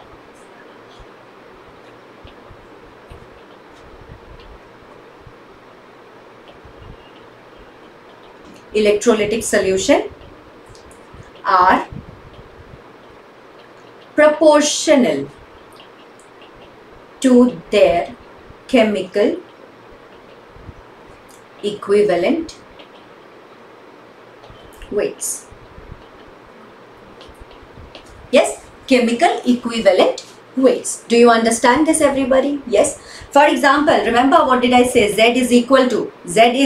Now let's calculate for Z. See, Z is basically your electrochemical equivalence, right? So Z will become, see, equivalent weights divided by F. What is F? F is Faraday's constant. Okay, F is Faraday's constant, which is 96487, or for our ease of calculation, we also take it as 96500. Okay, 96500. Alright, this is what we take, and from here we have almost come to the end of it. This is just a cheat sheet, everybody. Let me write this down. This is just your cheat sheet. All the formulas are here, everyone. All the formula are given here for kappa, for lambda m, yes, for lambda equivalent conductance. All the factors are written here. This is basically just your cheat sheet. Now we come to batteries, the last topic of the chapter almost. But yes, there is one more topic that I want to teach you, that is preferential discharge theory. For batteries, what do we know? We know that batteries are basically what? Cells, right? Cells are the singular form of batteries. Now, cells which cannot be recharged, example are dry cell and mercury cell. Secondary cell, just read this, I think you will be able to understand. Secondary cells are which can be recharged. For example, the lead storage battery and the nickel cadmium cell, right? Then there are also fuel cells. What do the fuel cells do? The fuel cells in which energy produced from the combustion of fuels can be converted into electrical energy. For example, the hydrogen and the oxygen fuel cell, right? These are the ones. Again, here is a cheat sheet. The whole sheet is made here. You can just go through it and you can remember what are the things. Basically, this is not the very toughest part of the chapter. The toughest part of the chapter is already done. Coming back to one last topic that I want to teach you before I end the session is preferential discharge theory. What is preferential discharge theory? Okay. Now, in case of preferential discharge theory, there are actually two cases. Number one is case one. This is for cations. Okay. This is for cations, everybody. For cations, okay. Remember this, everybody. Yes. What happened in this electrolysis products? Electrolysis products, like who is going to attach, who is going to get discharged to the cathode, who is going to get discharged to the anode, and what if there are different amount of substances that are present in the electrolyte? Yes, so who is going to get attached to the cathode first? Okay, all right, and who is going to get attached to the anode first? So because for that, to identify and to calculate that who is going to get discharged on the cathode or the anode first, for that we have this rule, preferential discharge theory, right? It says that preferential, that means who is going to get the preference to get discharged first. Now, in case of cations, what happens is when two different ions are present in the solution, then what happens? The ion that has higher reduction potential will migrate first. Okay, the ion that has higher reduction potential will migrate first if two different ions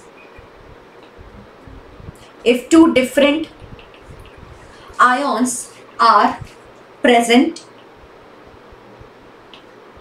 in the solution. And how do we calculate who has highest reduction potential? Do you remember that electrochemical series, and do you remember that fluorine has positive. Fluorine has positive potential, yes, whereas as you keep coming down, zinc, the reduced form of zinc was not available. Do you remember that? That was the electrochemical series. From there you can figure out that which cations will migrate first. Okay, all right. Now coming back to anions. Okay, case 2 for anions. For anions, we do not have a list as such, right? For anions, we do not have a list for such. So what we have to do is ease of deposition or tendency to migrate. The tendency to migrate, you have a list that is SO4 2 minus is the worst quality. It will not migrate at all. Then you have NO3 minus least. Then you have OH minus. Then you have Cl minus. Then you have Br minus, and finally you have I minus. I minus has the highest tendency to migrate. Okay, tendency to migrate. Tendency to migrate. Cool, got it? Yes, this is your preferential discharge theory. That's it, everybody. After that, I don't think anything else is remaining. I think we are almost done with everything, basically. Yes, we are done with everything. Just that yeah, everything is done. Concentration of cell, preferential discharge theory. I think we have spoken about everything. Yes. And is there anything left? Is there anything left? No. That's it. We are almost done with everything. Yes, guys. Cool. Everyone. Now, shall we solve some questions? Let's solve some questions. Chalo. The first question is E0 for the electrochemical cell. ZnS to Zn2 plus 1 molar aqueous to Cu2 plus 1 molar aqueous Cu is 1.10 volt at 25 degrees Celsius. The equilibrium constant for the cell reaction, what is it going to be? Okay, so very easily we can see that what is given to us. What is given to us? The standard, see, 1.10 volt is given to you. 1.10 volt is given to you. All right. So standard EMF is given to you as 1.10 volt. All right. That is E0 cell. That is E0 cell is given to you. All right. Yes. What is the expression for equilibrium constant? We know that it is E0 cell is equal to 0.0591 divided by N log Kc. Right. Yes, so let's just substitute. What will we get? 1.10 volt is equal to 0.0591 divided by N. N is going to be 2 because 2 plus 2 electrons are there. So 2, yes. And then what do we have to add here? Log of K. Log K. So from here, if you calculate log K, what will it be? 2 into 1.1, so 2.2. 2.2 divided by 0.0591. 2.2 divided by 0.0591, just let's calculate this. Let's calculate this, everybody.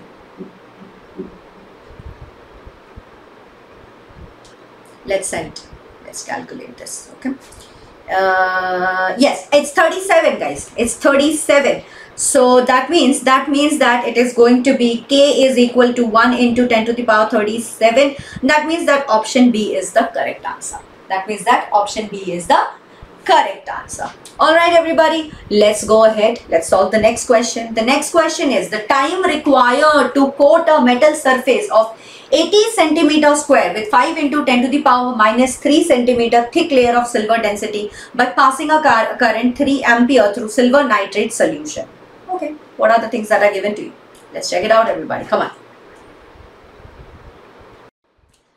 Alright, so in this question, what exactly is given to us and what do we have to calculate? The time required to coat a metal surface of this much with this much thick layer of silver. Density is given to you and passing current this. Okay. Alright, so what do we have to do? First things first, let's calculate mass of silver required. Okay, mass of silver required. How much silver will be required? See, density is given to you. So 1.05 multiplied with 80 multiplied with 5 into 10 to the power minus 3. This, all of these equal to will be 1.05 into 80 into 5. Okay, let's calculate this. I will need a calculator. I won't be able to solve it all just like that. I'm not that great with mathematics. So 1.05 multiplied with 80 multiplied with 5 is equal to 420. So I think 420 into 10 to the power minus 3, we can definitely write it as 0.42 kg, right? Yes. Now what do we know from Faraday's law? What do we know from Faraday's law, guys?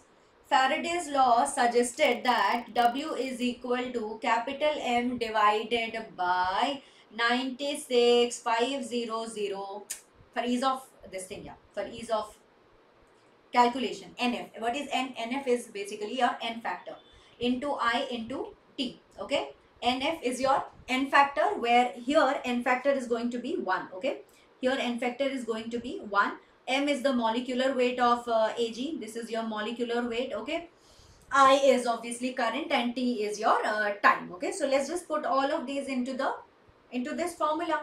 So we know that we have figured out the weight also. So this is 0.42 is equal to, what is molecular weight of silver? I think it is 108 divided by 96,500 into 1 multiplied with 3 into T. From here, if you try to calculate T, what will you get? Tell me.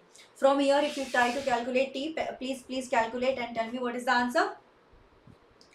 Calculate and tell me the answer. But according to the question, I think that it is option B, 125 seconds. That's what it has said. But you please do calculate and let me know, okay?